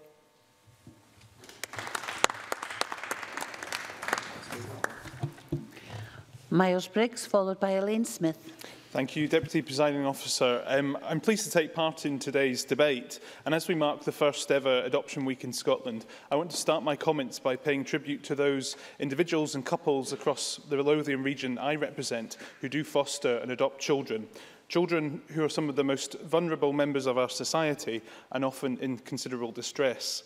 The contribution they make is a great one, and we should be acknowledging this, commend their efforts and look at every possibility and every way we can help support them. Children need stability and routine in their home lives to allow them to have the confidence to develop and flourish, establish friendships and make progress in education. And we want to see more people become fosterers and adopters, more fosterers go on to becoming adopters, and adoption made easier and less bureaucratic. I very much share the concerns about the length of time it takes to secure an adoption, with the average time now more than 2 years from initial contact. This must be reduced, and I welcome the Scottish Government's recognition of this in the motion today. Many individuals and families who want to adopt are looking to ministers to deliver the improvements that are required, and for these changes to be brought forward at the earliest opportunity. Scottish Conservatives welcome the creation of Scotland's Adoption Register, and we were pleased that investment has been provided to bring the services fully online, which will hopefully speed up matching of children with adoptive parents. And we believe that the time is right for the guidance to local authorities now to also be looked at, as it's 5 years since that was drawn up, and for this to be reviewed and refreshed to identify any delays local government policy is potentially bringing to the process. Alison Johnson outlined the fact that we've received a number of emails from constituents in the last few days who have raised specific issues around foster care allowance. While many constituents have emphasised the fact that they do not foster to make any financial gain, it's appropriate that these concerns are actually looked at. And I hope, if I write to the Minister, we can take these forward in terms of variation in costs, which many foster parents find, especially living in more expensive communities like Edinburgh. Both the Fostering Network and Adoption Register have spoken out publicly about the lack of foster and adoptive parents in Scotland, and I hope today we can all unite in sending out a message that we would encourage many of our constituents, and more of our constituents, to consider fostering and adopting. In Edinburgh, an extensive advertising campaign has literally placed this issue on the streets, with billboards being placed in communities across the city to encourage people to consider fostering. And I'd welcome any insight on ministers of how this is being developed and how more public information campaigns can be brought forward, as well as how effective is the advertising currently being used. For example, it was suggested to me that regular information sessions in supermarkets and shopping centres may actually help individuals and families who may consider fostering to give them an opportunity to actually discuss these issues informally. It's also been put to me that perhaps every council tax bill should include information on fostering. Personally, I'm not sure that would deliver the exact desired outcome we all want to see, but it has been suggested. And one of the issues which I've raised in this chamber a number of times now is how social media is changing how people access information. And I think there's a great opportunity for Facebook, for example, and the geographical advertising they can undertake to try to get them on board with a lot of this, so we can try to advertise the opportunities and what a great opportunity it is for many families to adopt children. And I hope that's something the Minister will take on board. As the Minister has said, many hundreds of foster and adoptive parents are needed to give homes to looked after children. Adopting and fostering can be an incredibly rewarding opportunity for parents of all ages and all backgrounds, and we need to require them to come forward. As adopters and fosterers are especially needed for children in their early teens and children who have complicated needs, including physical and learning disabilities. This is something which I think we also need to try to see how we can better develop our advertising around. Sadly, it's the case that the older children become, the harder it is for them to find adoptive families to take care of them. And we need to look at how we can ensure teenagers can benefit, as well as younger children and babies. As well as local authorities fostering and adoption services, we should also recognise the important and very valuable role of the voluntary sector in this area, both in terms of local and national charities and independent charitable fostering and adoption agencies. Ian Gray, who I think has left the chamber at the moment, outlined the importance of ongoing support for families. And as Tavish Scott has mentioned, a quarter of adoptions break down, sadly. And so I think we need to look at how the work is ongoing in these areas. Barnardo's Scotland offer effective training to help new adoptive parents as they step into their roles, and ongoing support after children have been placed, including group meetings organised by their own social workers. These meetings are attended by potential adopters who are waiting for a child, and in Edinburgh, we have St Andrew's Children's Society, who also host the Adoption Register, who have a long-standing and high reputation of excellence. Scottish Adoption can also do first-class work in this area, and they were commended recently by the Care Inspectorate, being awarded top marks across the board and winning praise for the range, variety and accessibility of the post-placement support which they provide. Post-placement support is really important, as it's the sharing of knowledge, tips and experience among experienced fosterers and adopters and those looking to foster and adopt for the first time. And to conclude, Deputy Presiding Officer, I'd like to once again welcome the fact we've got this debate and the consensual approach which we've all taken, and look forward to progress being made so that more children in care are benefiting from the potential to be fostered and adopted. And I just make one final point, which I hope ministers will take on board, and that is regarding teachers and their ability to identify children in their class who are either adopted, but also those who are young carers, because I know from attending a young carer conference, this was one issue which was flagged up to all the MSPs who attended that, and I haven't really seen anything since that in how we can move that forward. So finally, Deputy Presiding Officer, I hope the message we can all take from today's debate is that these children are all our responsibility, and we must make sure that we work to build the best possible life and future for them. Thank you. Thank you, Mr Briggs. I call Lane Smith to be followed by Bob Doris. Ms Smith, please.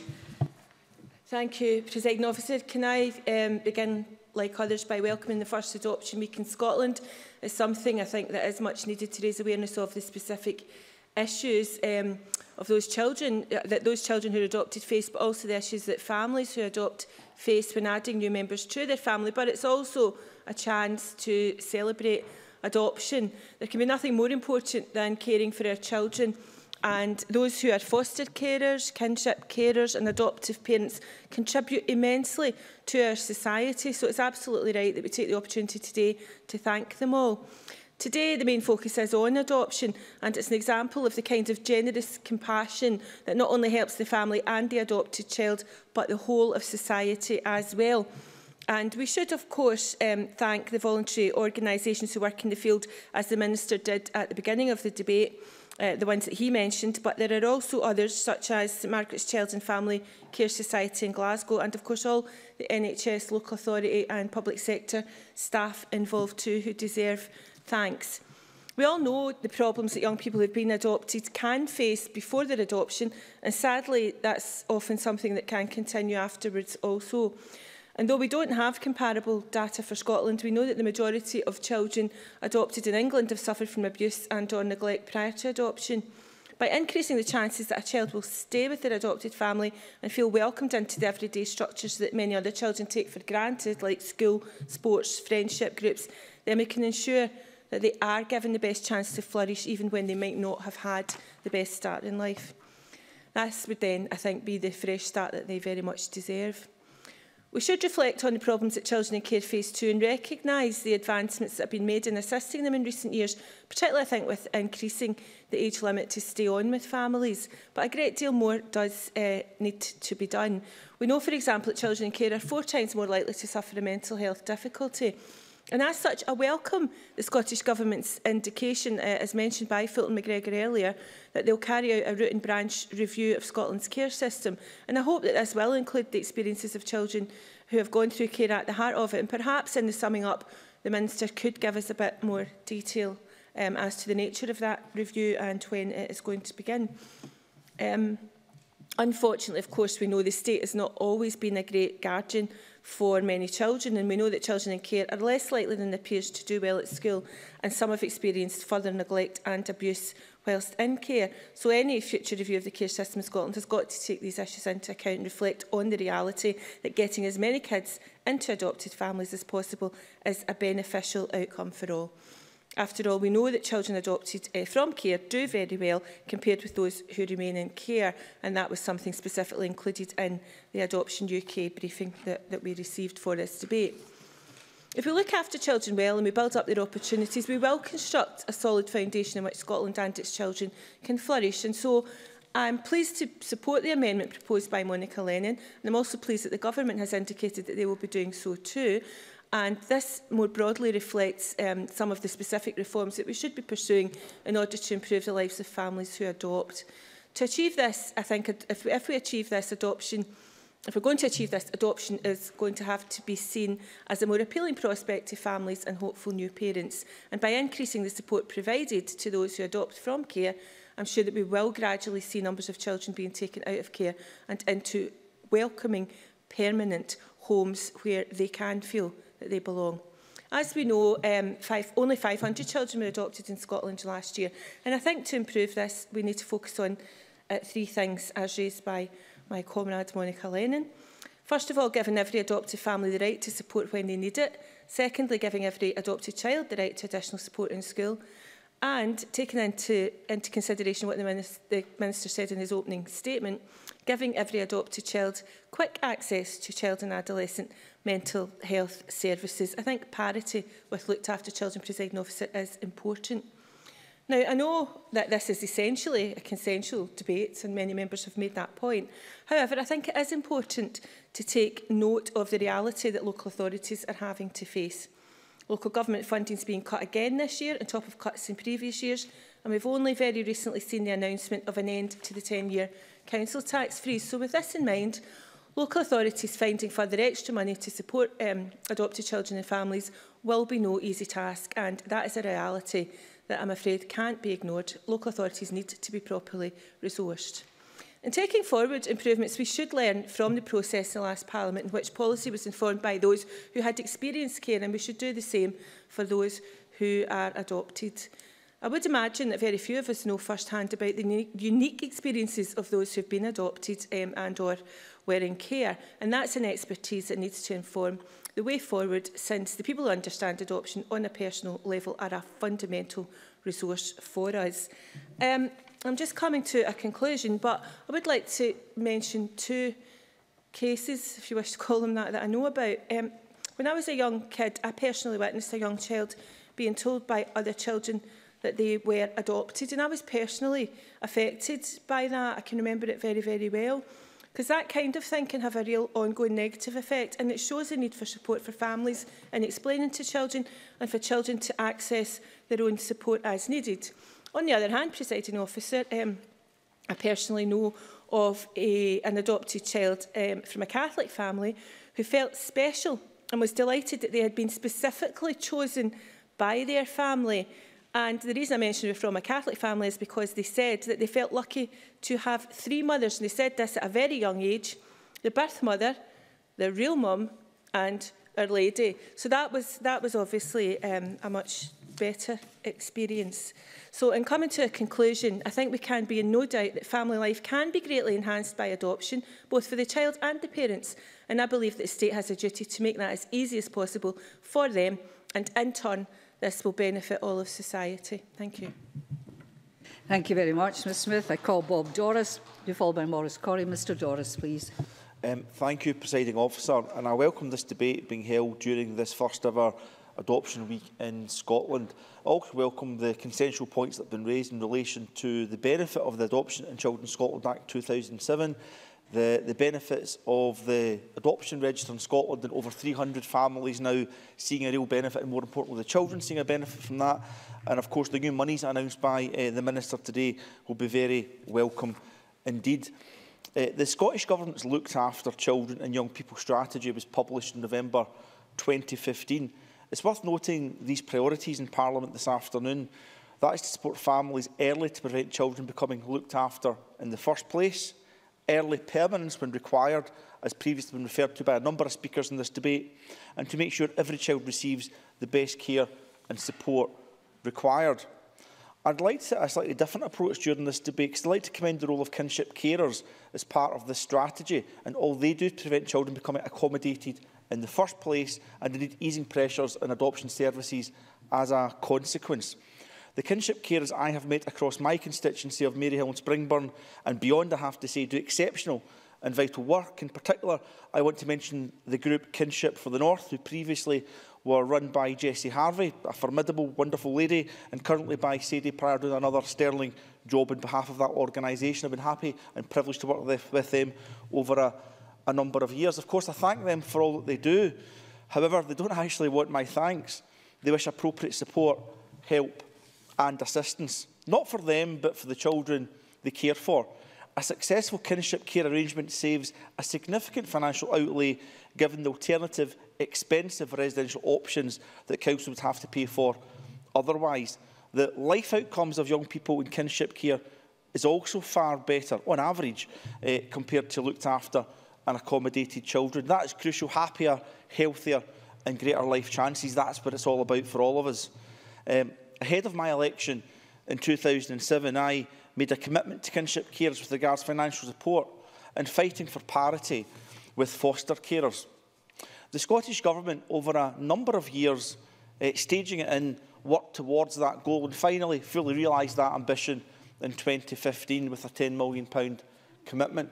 I thoroughly welcome that, and of course we're proud to achieve that. But this is not 2015, this is 2016, of course, and kinship carers as well as foster carers and adoptive families quite rightly have a fresh set of asks.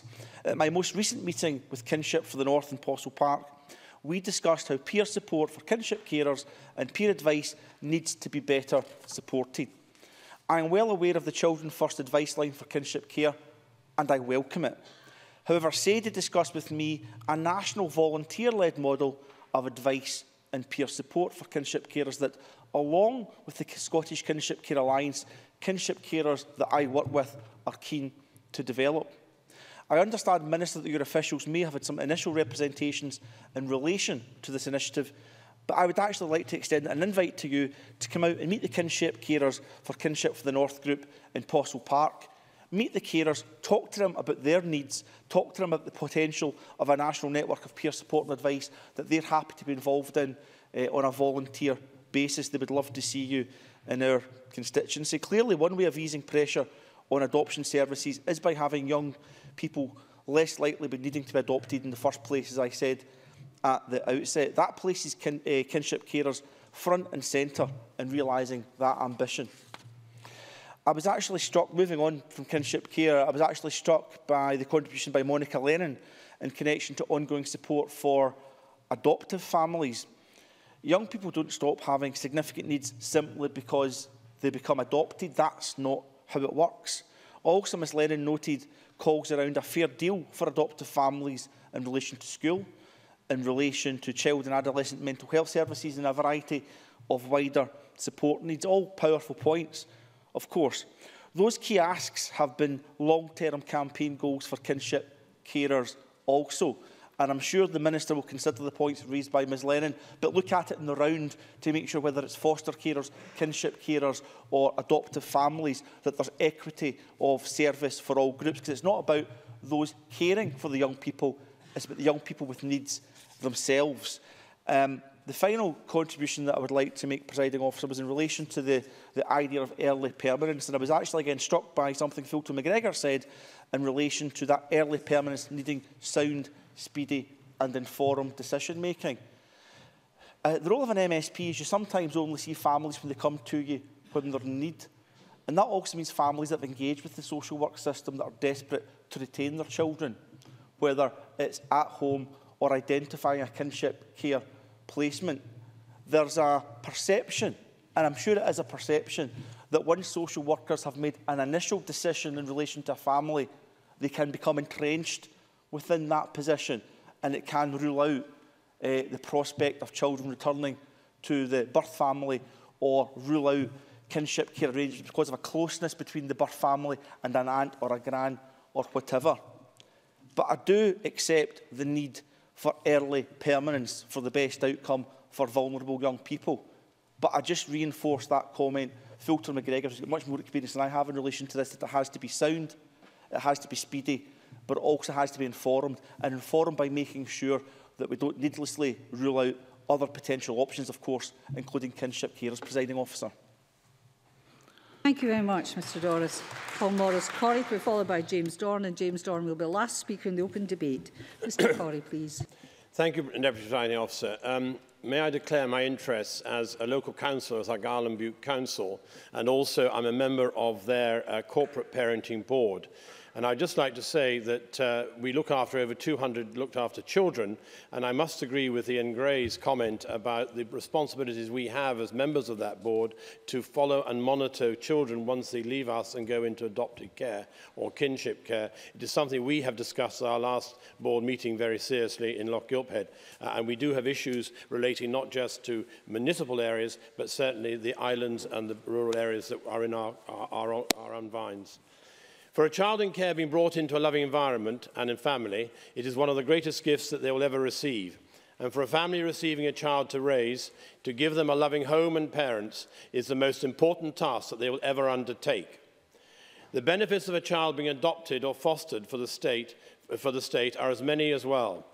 The cost of keeping a child in residential care equates to over £150,000 per child per year. Although such financial benefits are welcome, what is more important is the positive impact that adoption has on a child's life. Children in residential care are less likely to go on to further education, employment or training compared to those not in residential care. Only 77% compared to the national average of 93%. They are more likely to experience homelessness. More than 1 in 10 young people are likely to end up homeless within 2 years of leaving care. What's more, they are more likely to end up in prison. A worrying statistic in that is that UK-wide, 25% of the adult prison population have been in care compared to just 2% of the overall adult population. Getting a child adopted can lead to much more positive life changes and chances for that child, and this benefits everyone in society in the end. Such are the benefits to the child, the prospective family and the state, that all work undertaken to promote and encourage adoption and fostering must be welcomed. Permanence in adoption is a very, very important aspect for a child.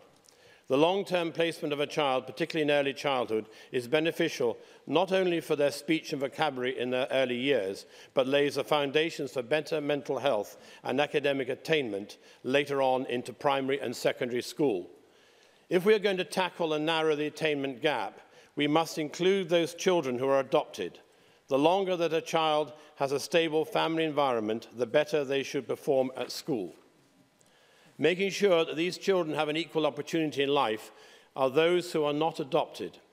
Those who are not adopted should be the responsibility of us all. And I'd like to refer to a documentary recently that was on Bulgaria and which told us a story about where they were 20 years ago to now. And they've adopted the same situation of these large institutions of children who were left by their parents, couldn't afford to keep them, were put into state homes, and now they're moving to small family units with the view to putting them out to adoption into the bigger environments of the country. And I had the privilege some years ago when I was a member of NATO forces in the Balkans of actually visiting and dealing with a wonderful children's home in Hungary, in a place called Kaposvár in the southern part of Hungary, where I saw and demonstrated to me the love and care that that care home gave to those children. Again, those 15 years ago, looking to put them into smaller units and in particularly into families who stepped forward, most notably some poor families, but were given help by the state at that time. So the creation of a Scotland's adoption register was a welcome step in the right direction towards securing a good home for all children who need one. In particular, the decision to bring the services online will make the service radically simpler, which would dramatically help speed up the process of matching up families and parents. As putting the Scotland's adoption register online was a Scottish Conservative policy, I am delighted to see that the Scottish Government once again has taken our lead and is putting our ideas into practice. Speeding up the process should be a key aim of policy on adoption in Scotland. It is taking over 2 years on average to secure an adoption from a family's first involvement with the state services. This is too long. It's unfair on both the child and the family. There are even extreme cases where it's taken up to 10 years to secure an adoption. The adoption process to register as an adopter or foster family needs to be as simple as possible, whilst, of course, staying within the safe limits of checks and assessing compatibility of child and parents. New ways of speeding up this process need to be found, and we and our Corporate Parenting Board are continually discussing that very subject. It is a very, very important fact of our work. For example, refreshing the guidance which was issued to local authorities in 2011 so that it follows in line with the 2014 Act. This would allow a review of the guidance which sits alongside that new legislation to take place. Hopefully, that would lead to any blockages in the local government processes which slow down the process being identified and dealt with accordingly. Efforts to make families aware of the possibility for the option of adopting and fostering should also be encouraged where adoption agencies are already doing the work effectively. As has been noted by Robin Duncan, the manager of Scotland's adoption register, there simply aren't enough families for children needing to be adopted, and in particular, children who have more complicated needs such as learning difficulties. It is clear that more work needs to be done to simplify and improve the system, but I am sure that working together we shall get there in good time.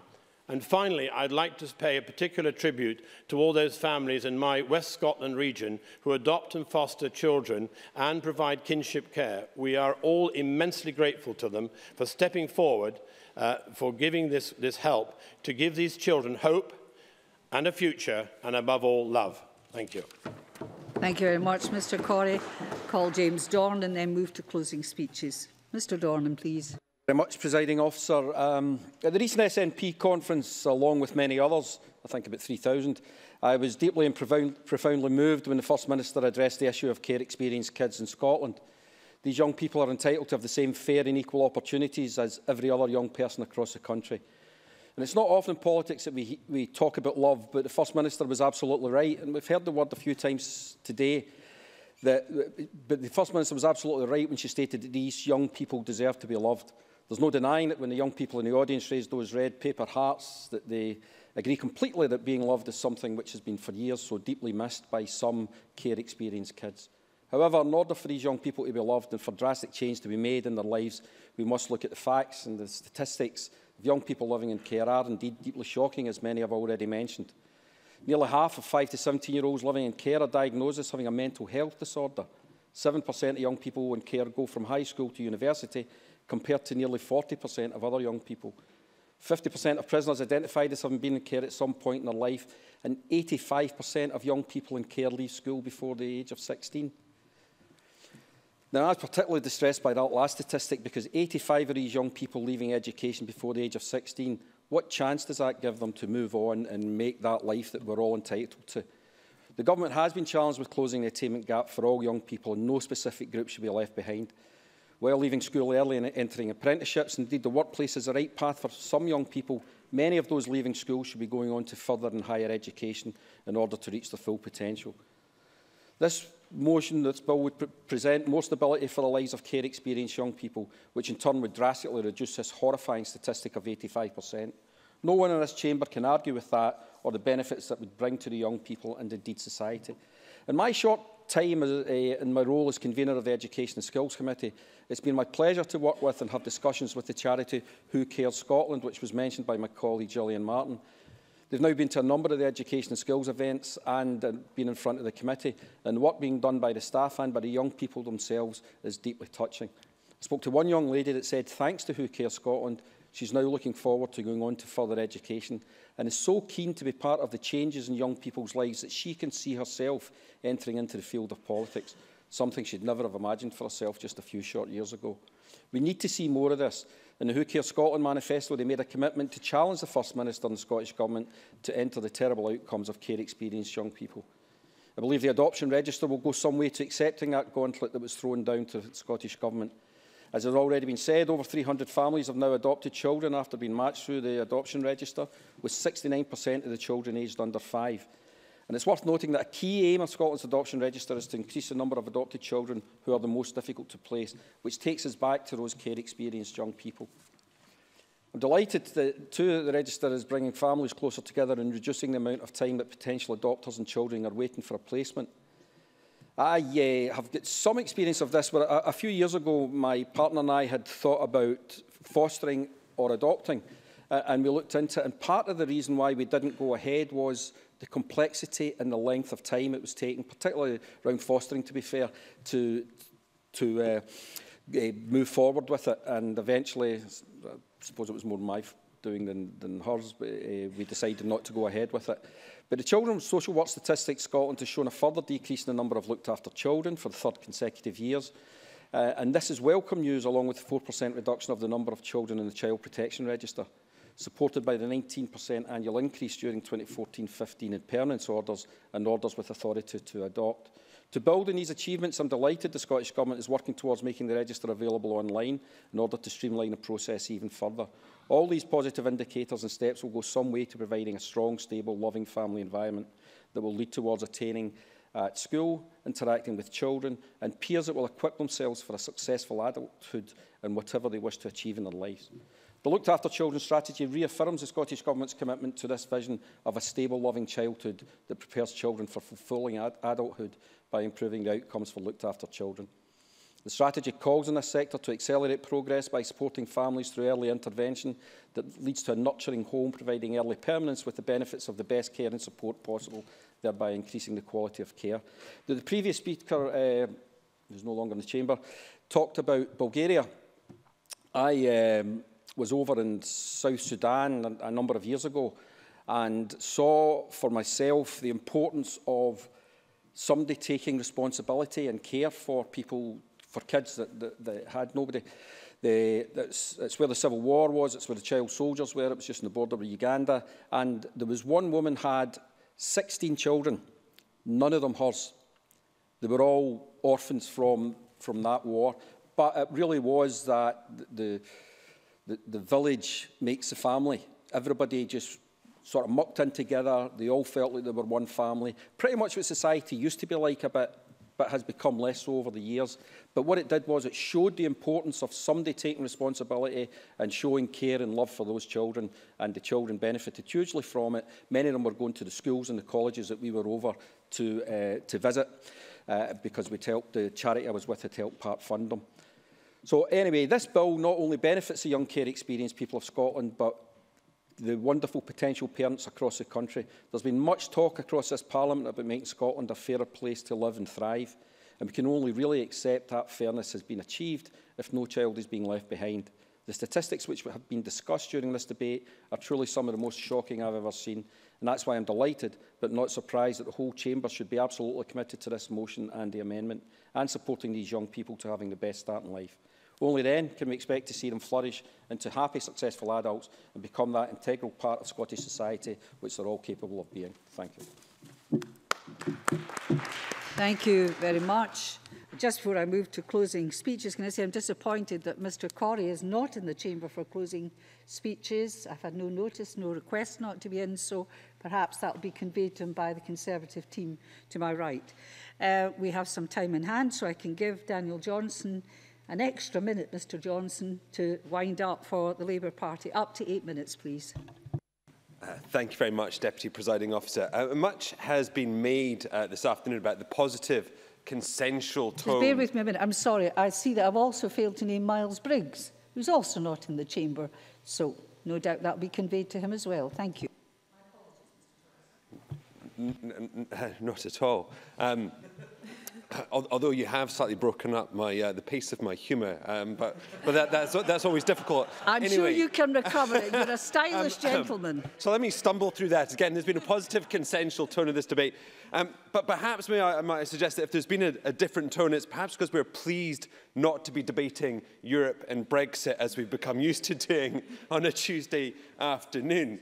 However, I think if there's a reason that we've had a different... The issue of adoption was bound to strike a different tone. Not only is it an important issue, it's one with very real and human impact. So certainly, I welcome the motion that we have before us today from the government, highlighting the first ever adoption week. And again, I'd like to just echo Mark MacDonald's initial comments, thanking the people and the agencies involved with making adoption work in Scotland. I think they do massively important work. I'd also note his announcements on adoption activity days and PACE. I think everyone in this chamber would welcome every effort that is made to improve adoption, both in terms of finding placement with families for children who are seeking adoption, but also supporting those placements thereafter. And indeed, I think Liz Smith in some ways summed it up best by saying that there may well be consensus, but there must be absolutely no complacency. So I hope that Adoption Week will be an opportunity to talk about the successes of adoption, especially for those who have only recently become allowed to adopt. I hope it will be an opportunity to dispel the myths that sometimes surround adoption. And I hope that it will be also an opportunity to put adoption into the context of looked after children as a whole and talk about the placement stability it offers. And finally, I hope it will present an opportunity for the government to look at support for families after a child is adopted. And I welcome the fact that they're backing our amendment this afternoon and the calls from the campaign from Adoption UK and Scottish Adoption for a fair deal for adoptive families. I want to commend Adoption UK and Scotland's Adoption Register and the Scottish Government for putting together the document Reality of Adoption in Scotland. It's not often that I get emotional preparing for debates, but I think the stories that were contained in that document are powerful and important, because I think if we are to improve understanding of adoption, it's bringing out those important stories that will improve that understanding. I was particularly struck by the stories of the two LGBT couples who have adopted since the Act of 2007 allowed same-sex couples to adopt for the first time. They spoke of their apprehension as they went through the process, the pride of parenthood, and one couple saying it was the best thing they have ever done. So I was pleased to hear Mark MacDonald acknowledge the work of Hugh Henry and Robert Brown, but indeed it was the Labour coalition government that made these new families possible when it introduced their bill in 2006. However, there does seem to be some way to go in this regard compared to the situation in other parts of the UK. 1,690 adoptions to same-sex adopters have taken place in England compared to just 67 in Scotland in the last year. That means 1 in 12 adopters for the same sex in England, 1 in 13 in Wales, compared to just 1 in 23 in Scotland. I would therefore be interested in the government's take on this trend and whether a cultural shift is needed to bring things in line, or indeed whether new legislation or guidance is required. The message from this week should also certainly be to amplify those voices, but also bust the myths that surround adoption on age, on sexual orientation, on marital status, disability, income, or on nationality. It does not matter. Adoption is open to all. Indeed, we heard from Monica Lennon and others about the stereotypes of the unwanted baby being taken in and rescued by usually affluent people. But we know that adoption can be an option for looked after children of all ages. Adoption is open to couples and single people, affluent or not. And it is important that this week and in this debate we seek to dispel those myths and not further them. I think Jeremy Balfour did a very good job of bringing to light the gap there is between the number of children seeking adoption and the placements made. I think it is worth noting that adoption is rare in comparison to the total number of looked after children in Scotland. We have 15,000 looked after children in this country and 4,000 children ceasing to be looked after each year, with adoption being the destination for just 7% of those young people. So while we very much welcome the increased attention that adoption gets this week, as a Parliament we must put adoption in context.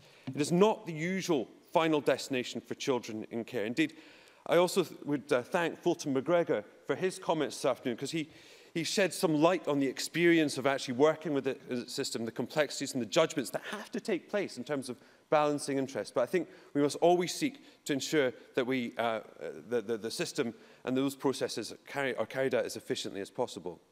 Another set of professional experiences we heard from this afternoon was from Jenny Gilruth. I think she did an excellent job of highlighting the long-term impacts, in particular educational impacts, experienced by many people coming from care and being adopted. And indeed, I think permanence is an issue that has been highlighted by a number of people throughout this debate. I think Alison Johnson described the childhood clock never stops ticking. And indeed, the academic research into multiple placements for looked after children only serves to underline the importance that permanence plays. There's a large body of evidence that links multiple placements with problems with behaviour, mental health, educational difficulties, employment, social relationships, financial management and housing. Placement instability further reduces the opportunity for children to develop permanent, secure attachments, leading to transitory relationships can amount to a greater confusion and lack of social identity. So, of course, adoption isn't the only way to reduce placement instability. Long-term fostering, kinship care, as Bob Dorst pointed out, and residential care can all achieve that. But adoption is an important and transformative way to provide the permanence and reduce the number of placements. I think Ian Gray did an excellent job highlighting the importance that the ongoing support that is required to adoption. Indeed, other speakers highlighted those issues too. And it's important to recognise that need that is required of continued ongoing support for those adoptive families. And Monica Lennon spoke on our amendment on this subject at the beginning of the debate. And as she said, a child who has come from a traumatic background and is adopted still needs support the day after adoption. Adoption does mean permanence, but it doesn't mean that there should be added barriers to support that put up. It is right, therefore, that priority support should be given to those adoptive families who need it, both in education and in mental health services. In conclusion, Scottish Labour are very happy to back the Government's motion today, marking the beginning of Adoption Week. And we hope that members will also consider backing our motion to recognise that families with adopted children do face challenges and need support in education and mental health services. Thank you very much. Thank you very much, Mr Johnson. I call Ross Thompson to wind up for the Conservative Party. Up to 10 minutes, please. Thank you very much, Deputy Presiding Officer. And I would like to start by declaring an interest as Aberdeen City Councillor and therefore as a corporate parent. And in starting, I would like to echo the comments of previous contributors who have welcomed this debate, the positivity in this debate and the unanimity of this debate as well. As the Scottish Government have rightly recognised, our system of care is in need of radical reform, and the launch of a root and branch review which seeks to ensure that love is at the centre of that system, that every child in care is loved, feels loved, is very welcome. For far too long, we have let the most vulnerable in our society down. As my colleague Maurice Corrie highlighted in his remarks, more than 1 in 10 young people leaving care in Scotland experience homelessness within 2 years. 14% of looked after school leavers receive no qualifications, while only 8% receive 1 or more qualification. Only 4% of care leavers go on to higher education. Although we have seen improvement in positive outcomes and destinations for care leavers since 2009, we have since 2012 seen the number of positive outcomes stagnate with very little improvement. These aren't somebody else's children, they are all of our children, which is why this Parliament, this Scottish Government, its agencies and our society needs to step up to ensure that our care leavers get the very best opportunities to succeed, to be what they want to be and to make the most of their potential. For those in care, we have work to do to ensure that children have a family, have love, and most of all, have a childhood. If we're going to improve outcomes, then we must work to reduce the time it takes to find a permanent and stable placement. The evidence which we've seen at the Education and Skills Committee shows that in terms of educational attainment, those children in more permanent places with fewer moves achieve better. Therefore, it is important that greater weight is attached to permanent adoption, where this is in the best interest of the child to provide a permanent solution and a better outcome. Deputy Presiding Officer, to transform the system to deliver the best possible outcome for our children and young people will take work.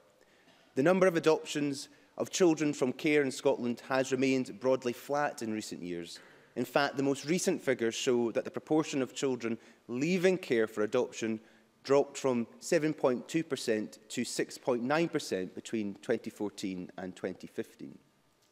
Further, in 2012, the number of children who were living with prospective adopters was 1.6% of all children in care, yet 2 years later, in 2014, the number was 1.7%, so no real progress achieved, no real change achieved.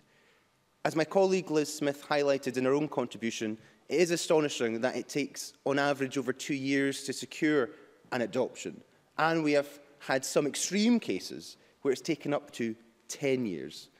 Therefore, a key objective of the Scottish Government should be to speed up this whole process to ensure that it is as simple as possible, whilst properly assessing compatibility, to register as an adopter or foster family. Now, my colleague Maurice Corrie alluded in his own remarks to the comments of Robin Duncan, the manager of Scotland's Adoption Register, when he warned that we still don't have enough adoptive families in Scotland for all the children needing placements. First of all, we need to congratulate the hard work that is being carried out by adoption agencies to recruit new adopters. And in order to help support this work and attract those new adopters, we on these benches believe that an adoption czar should be created. This would be a voluntary post appointed by Scottish ministers. Their task would be to coordinate and encourage the effort to raise the profile of adoption in Scotland so that we can make real progress in attracting the new adopters we need, as there are too many children still waiting for that loving family. Further, we still have work to do to change perceptions and attitudes, particularly to foster families, where too often it is viewed as for difficult children. In challenging these perceptions, we can work towards improving the supply of foster parents, which in turn helps to make placements last longer and therefore result in more positive outcomes. In turning to the contributions which have been made during this debate, my colleague Jeremy Balfour recognised and welcomed the efforts of the Scottish Government and previous executives, and we welcome the extension of activity days. This is great news, and welcome the comments that the Minister has made this afternoon. He made an important point about myth-busting around adoption and the need to encourage people to come forward for something which is, in his own words, hugely fulfilling, as well as highlighting the challenges in the system, because in the cases that he brought forward in relation to his own constituents, it can be complicated and it can be slow. My colleague Liz Smith talked about the work of the Education and Skills Committee. I believe Tavish Scott referenced that too, and how they looked at the challenges round about educational attainment and what work could be done to help improve those outcomes for leavers from our care system. And we need to warmly congratulate the work of agencies who still continue to do all that they can to recruit new people and to launch new campaigns, and to urge the Minister, again, to look at all school leavers and the support that could be put in place as they go out into the wider world. Monica Lennon, in opening for Labour, touched on a very important point, which was about the 1 in 4 families at risk of breaking down due to that lack of support. In fact, you used that quote of families hitting a brick wall. And I think that Tavish Scott articulately touched on that very point when he spoke about the challenges of adoption breakdown and how it is upon us to try and understand the reasons and causes for this, so that we can ensure that support is available and that those families who do seek support in that natural and normal way do not feel stigmatised or ashamed for doing so. Jenny Gilruth, well, I know you made the comment about people being tired of hearing your rhetoric as a teacher. I never do, and I always think that it is a welcome contribution to our debates. You touched on a really important point, which is how we do deliver the best in attainment for our young people and children, and in the best ways of supporting them in that educational environment, and in ensuring that that stable and secure home, that permanent adoption placement, we can actually work towards securing that. Fulton McGregor actually made a terrific contribution in speaking about his own direct experience in this area. It is incredibly valuable, and talked about the importance of taking into account the views of the children and young people themselves, and that they have to be at the heart of the decision-making process. Ian Gray talked about the vital role of being a corporate parent, which needs to be taken very, very seriously, and that we cannot forget our role when it comes to a child who has left our care. We always have that role as a corporate parent, and that very real responsibility. But he touched on something else which wasn't mentioned elsewhere in the debate, which was actually the number of children who suffer from that prenatal substance and alcohol abuse. So before a child is even born, a lot of their life chances are being decided for them, and that has a huge and significant impact on their quality of life. I think that was a very important point to make. I really do welcome Rona Mackay and her own case, where we have a wonderful story in a same-sex couple adopting for the first time. I think that's absolutely wonderful, and we need to see more of that, because any home which is a loving one and a safe one is something which we should be promoting and supporting. Alison Johnson and Gillian Martin both touched on the great success that there has been in Aberdeenshire with the PACE programme, where we've seen real improvements in that particular area, and a real reduction in the decision-making time as well, coming in under 20 weeks. I think that lessons could be learned in other local authorities from what has happened in Aberdeenshire. Elaine Smith, in her own remarks, touched on how we ensure that the views of children are actually taken into account as we go into this root and branch review. And I look forward to hearing from the Minister as well how the Scottish Government intend to actually achieve that, and to ensure that the voices of young people are heard. My colleague Miles Briggs, in his own contributions, talked about how we can, as MSPs in our own regions and in our own constituencies, can work to encourage our own constituents to become involved, to become foster parents, to become adopters. And it was actually really interesting to learn about what's been happening in Edinburgh and what the City Council has taken forward in relation to their advertising campaign, as well as how we could potentially use social media more to inspire more people to come forward.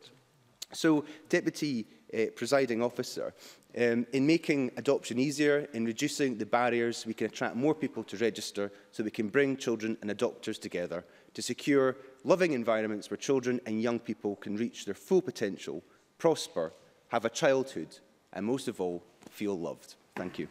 So glad I gave you that extra minute. You squeezed the juice right out of it. Call Mark MacDonald to wind up the debate with the Government Minister till 4:59, please. Thank you very much, Presiding Officer. A number of members have spoken today about the consensual nature of today's debate, and I think that's a fair point to make. However, there is still rather a lot from today's debate that I feel I need to respond to. Today's debate was framed on adoption and permanence for a very important reason, because while much of the debate has rightly focused on adoption, with this being Adoption Week, there are other routes to permanence that are available. 4 legal routes to permanence are identified: adoption, rehabilitated to return home, permanence order, which could result in a foster or residential placement, and a kinship care order. And across the piece in this debate, I think we've heard a number of speakers reflecting on those different routes to permanence. I think it's important when we talk about this debate that we recognise that all of those routes to permanence will deliver and can deliver substantially better outcomes for young people. So let's begin at the beginning. Monica Lennon rightly spoke about the issue of support for adoptive families. I think it would be important to reflect that there is support available out there. I met with Adoption UK last month, and I've agreed the Scottish Government will work in conjunction with them and with other stakeholders to review what therapeutic support is available and crucially to ensure that that is clearly signposted. The Adoption and Children Scotland Act 2007, which I referenced in my opening speech, requires local authorities, when requested, to include adopted children and those who have an adopted child, to carry out an assessment of need for adoption support services. Where such assessment identifies a need for support services, local authorities are under a duty to provide them. So following an assessment of need, some of the support available is information, advice, guidance and signposting, counselling, opportunities for adoptive parents to interact, mediation of contact with birth families, mediation services where an adoptive family is at risk of disruption, a point that has been highlighted by a number of speakers, financial support, basic life story work and short break care where no therapeutic input is provided. So there are a number of support mechanisms that can be accessed. I think the question is whether or not these are readily identifiable by adoptive families, and that's work that I've agreed with Adoption UK to look at in some more detail. There was a number of points made regarding the disparity of numbers in terms of number of children seeking adoption and number of prospective adopters. As of today, Presiding Officer, there are 140 children on the adoption register and 132 prospective adopters. Now, clearly there is a disparity there, but it's not perhaps the gulf that might have been suggested by some of the remarks in the debate today. Clearly, we want to ensure, however, that we do more to encourage more people to come forward as prospective adopters. I think Jenny Gilruth brought forward important examples linking the work of Curriculum for Excellence, the health and well-being aspects of that, and also dispelling the myth about adoption often being seen about being about babies, but often these are young and sometimes older children who require to be adopted. Turning to some of the contributions from the Conservative benches, Liz Smith highlighted the timescales as a consequence of the SCRA report in 2011. What I would say is that obviously one of the sort of guiding principles behind permanence and care excellence was to reduce those kind of unacceptable delays within the system in terms of achievement of permanence. I'm not persuaded that an adoption czar is what is needed. I think we have a lot of very good work being done out there to highlight and promote adoption, but you know, if perhaps it would be something to take up in a bit more detail, but I'm happy to take a brief intervention. Liz Smith. I thank the Minister for giving way. I think just in relation to his previous comment about the need to publicise the facts about this, it could be a very helpful suggestion. He's quite rightly pointed to some of the fact that in some cases it's not easy to publicise all the facts that we need to know, and that's one reason why I think it might be quite helpful. Minister. I'm happy to either receive more detail or perhaps discuss this further with Liz Smith at a later point to understand exactly where the Conservatives feel there would be benefit in terms of that approach. Fulton McGregor, I think, brought very important personal reflections from his past experience as a social worker, and I think underlined the point that sometimes that delay which we heard being spoken about is driven by the best of intentions to ensure that that child has every opportunity to remain within the family structure. Where that then eventually proves not to be possible, then permanence orders can sometimes be required. But I think he quite rightly put some of that into perspective for us. In terms of the root and branch care review, which Fulton McGregor mentioned and which Elaine Smith asked for more details on, we will be bringing more details in relation to the care review to Parliament. Work is underway to ensure that we get this right in terms of the scope of the review, but also how we ensure that the review is taken forward in a way that is driven by the views and experiences of care experienced young people, which was a very firm commitment that the First Minister gave on launching the review. Ian Gray touched on the issues around corporate parenting responsibilities and the fact that those do not simply dematerialise when children move into adopted placements. One of the things I've been quite keen to look at is how best we ensure greater understanding and awareness of corporate parenting. So one of the things that I'm going to do is in the new year, at an early point, I'm going to set up a couple of sessions for MSPs to essentially discuss what corporate parenting is and how best we as MSPs can support both the work that corporate parents do in local authority areas, but understand better our role in terms of corporate parenting. I'm also keen to look at how, following the local elections in May next year, we can ensure that appropriate advice, support, training and guidance is given to newly elected and re-elected councillors regarding their corporate parenting responsibilities. I think, given the current climate we're operating in and the focus that there is on looked after children's experiences, now would seem a very opportune time for us to refresh some of the thinking in relation to that. Ian Gray also mentioned some of the numbers in terms of the activity days that we have seen and the mismatch perhaps between the number of families and the number of children.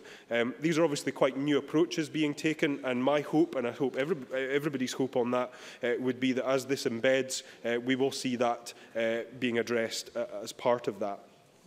Rona Mackay highlighted her own experience from the children's hearing system, and I decided one of the things I wanted to do as a minister was to sit in on a children's hearing, and so I sat in on a couple of children's hearings in Aberdeen.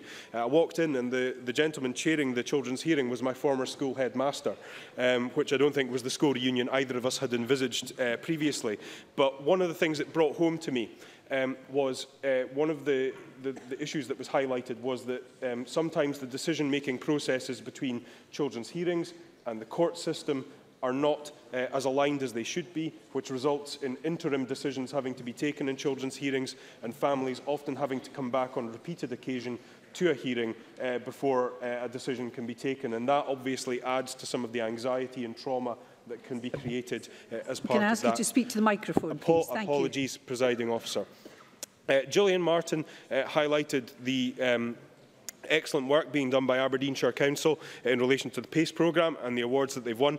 I should just, being a representative of the City of Aberdeen as well as the Minister, highlight that the award, the Herald Society Award, was won in conjunction with Aberdeen City Council in relation to their PACE work combined, and I have had the opportunity to meet officials from both local authorities to look at the work that they're doing there. She also mentioned the Young People's Campaigning Group in Aberdeenshire, who have taken the step of providing guidance to the Education Authority in relation to the kind of approaches that they think would work best for them. I think that's a very encouraging approach to be taking. It ensures that as essentially what we want to see through the care review of young people's experiences driving the improvement agenda. That is being done in Aberdeenshire. I thought Tavish Scott's points were very important in terms of ensuring that we get the balance right in terms of what we're asking teachers to do, although I did find it interesting that at a meeting tomorrow at the Education Committee to discuss teacher workload, they have quite a mountain of paperwork to get through on the Education Committee. I'm sure that will, the irony of that will not be lost on many. Miles Briggs, I think, made some very sensible suggestions around how best we can get the message out about the benefits of becoming a prospective adopter. I think that there are a number of encouraging points that we can take forward in relation to that, and I'm happy to look into that further.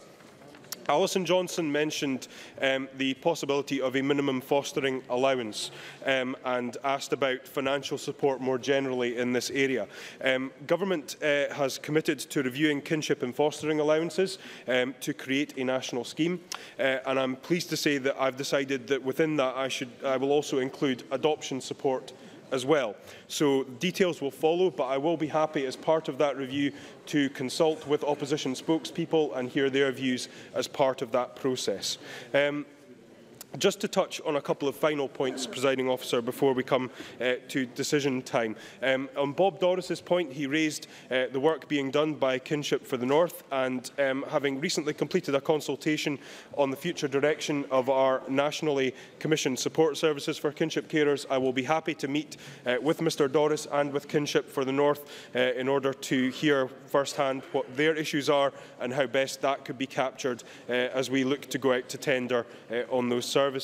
And finally, on Elaine Smith's point, Elaine Smith said that what we needed to do in this was to have cognizance around local authority budget areas, particularly in relation to social work. The Audit Scotland report on social work in Scotland identified that since 2010-11 social work spending across local authorities has increased by 3% in real terms. But beyond that, part of the work being done around permanence and care excellence is that by driving forward early permanence, you actually can potentially reduce some of the pressures that are faced by social workers from having caseloads being essentially exacerbated by cases which are difficult to achieve permanence for. Presiding Officer, this Parliament has consistently put party politics aside on this agenda, and I'm grateful that we've been able to do so again today. I think the positive developments that I've outlined today will go some way towards ensuring that more children benefit from a permanent caring home. I would urge members to think about how they could get the message across in their constituencies about the benefits of adoption and also the benefits of achieving early permanence, so that we can have more potential adopters coming forward and we can achieve better outcomes for all of Scotland's children.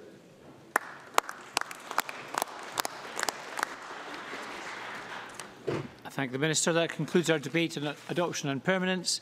The next item of business is consideration of a business motion in the name of Joe Fitzpatrick on behalf of the Parliamentary Bureau setting out a RISE business programme. If any member wishes to speak against the motion, please press your request to speak button now. And I call on Joe Fitzpatrick to move the motion. That's motion 2668. No member has asked to speak against the motion. I will put the question to the Chamber. The question is that motion 2668 be agreed. Are we all agreed? Yes. We are agreed. And there are just two questions as a result of today's business. The first question is that Amendment 2624.1 in the name of Monica Lennon, which seeks to amend motion 2624 in the name of Mark MacDonald on adoption and permanence in Scotland, be agreed. Are we all agreed? Yes. We are agreed.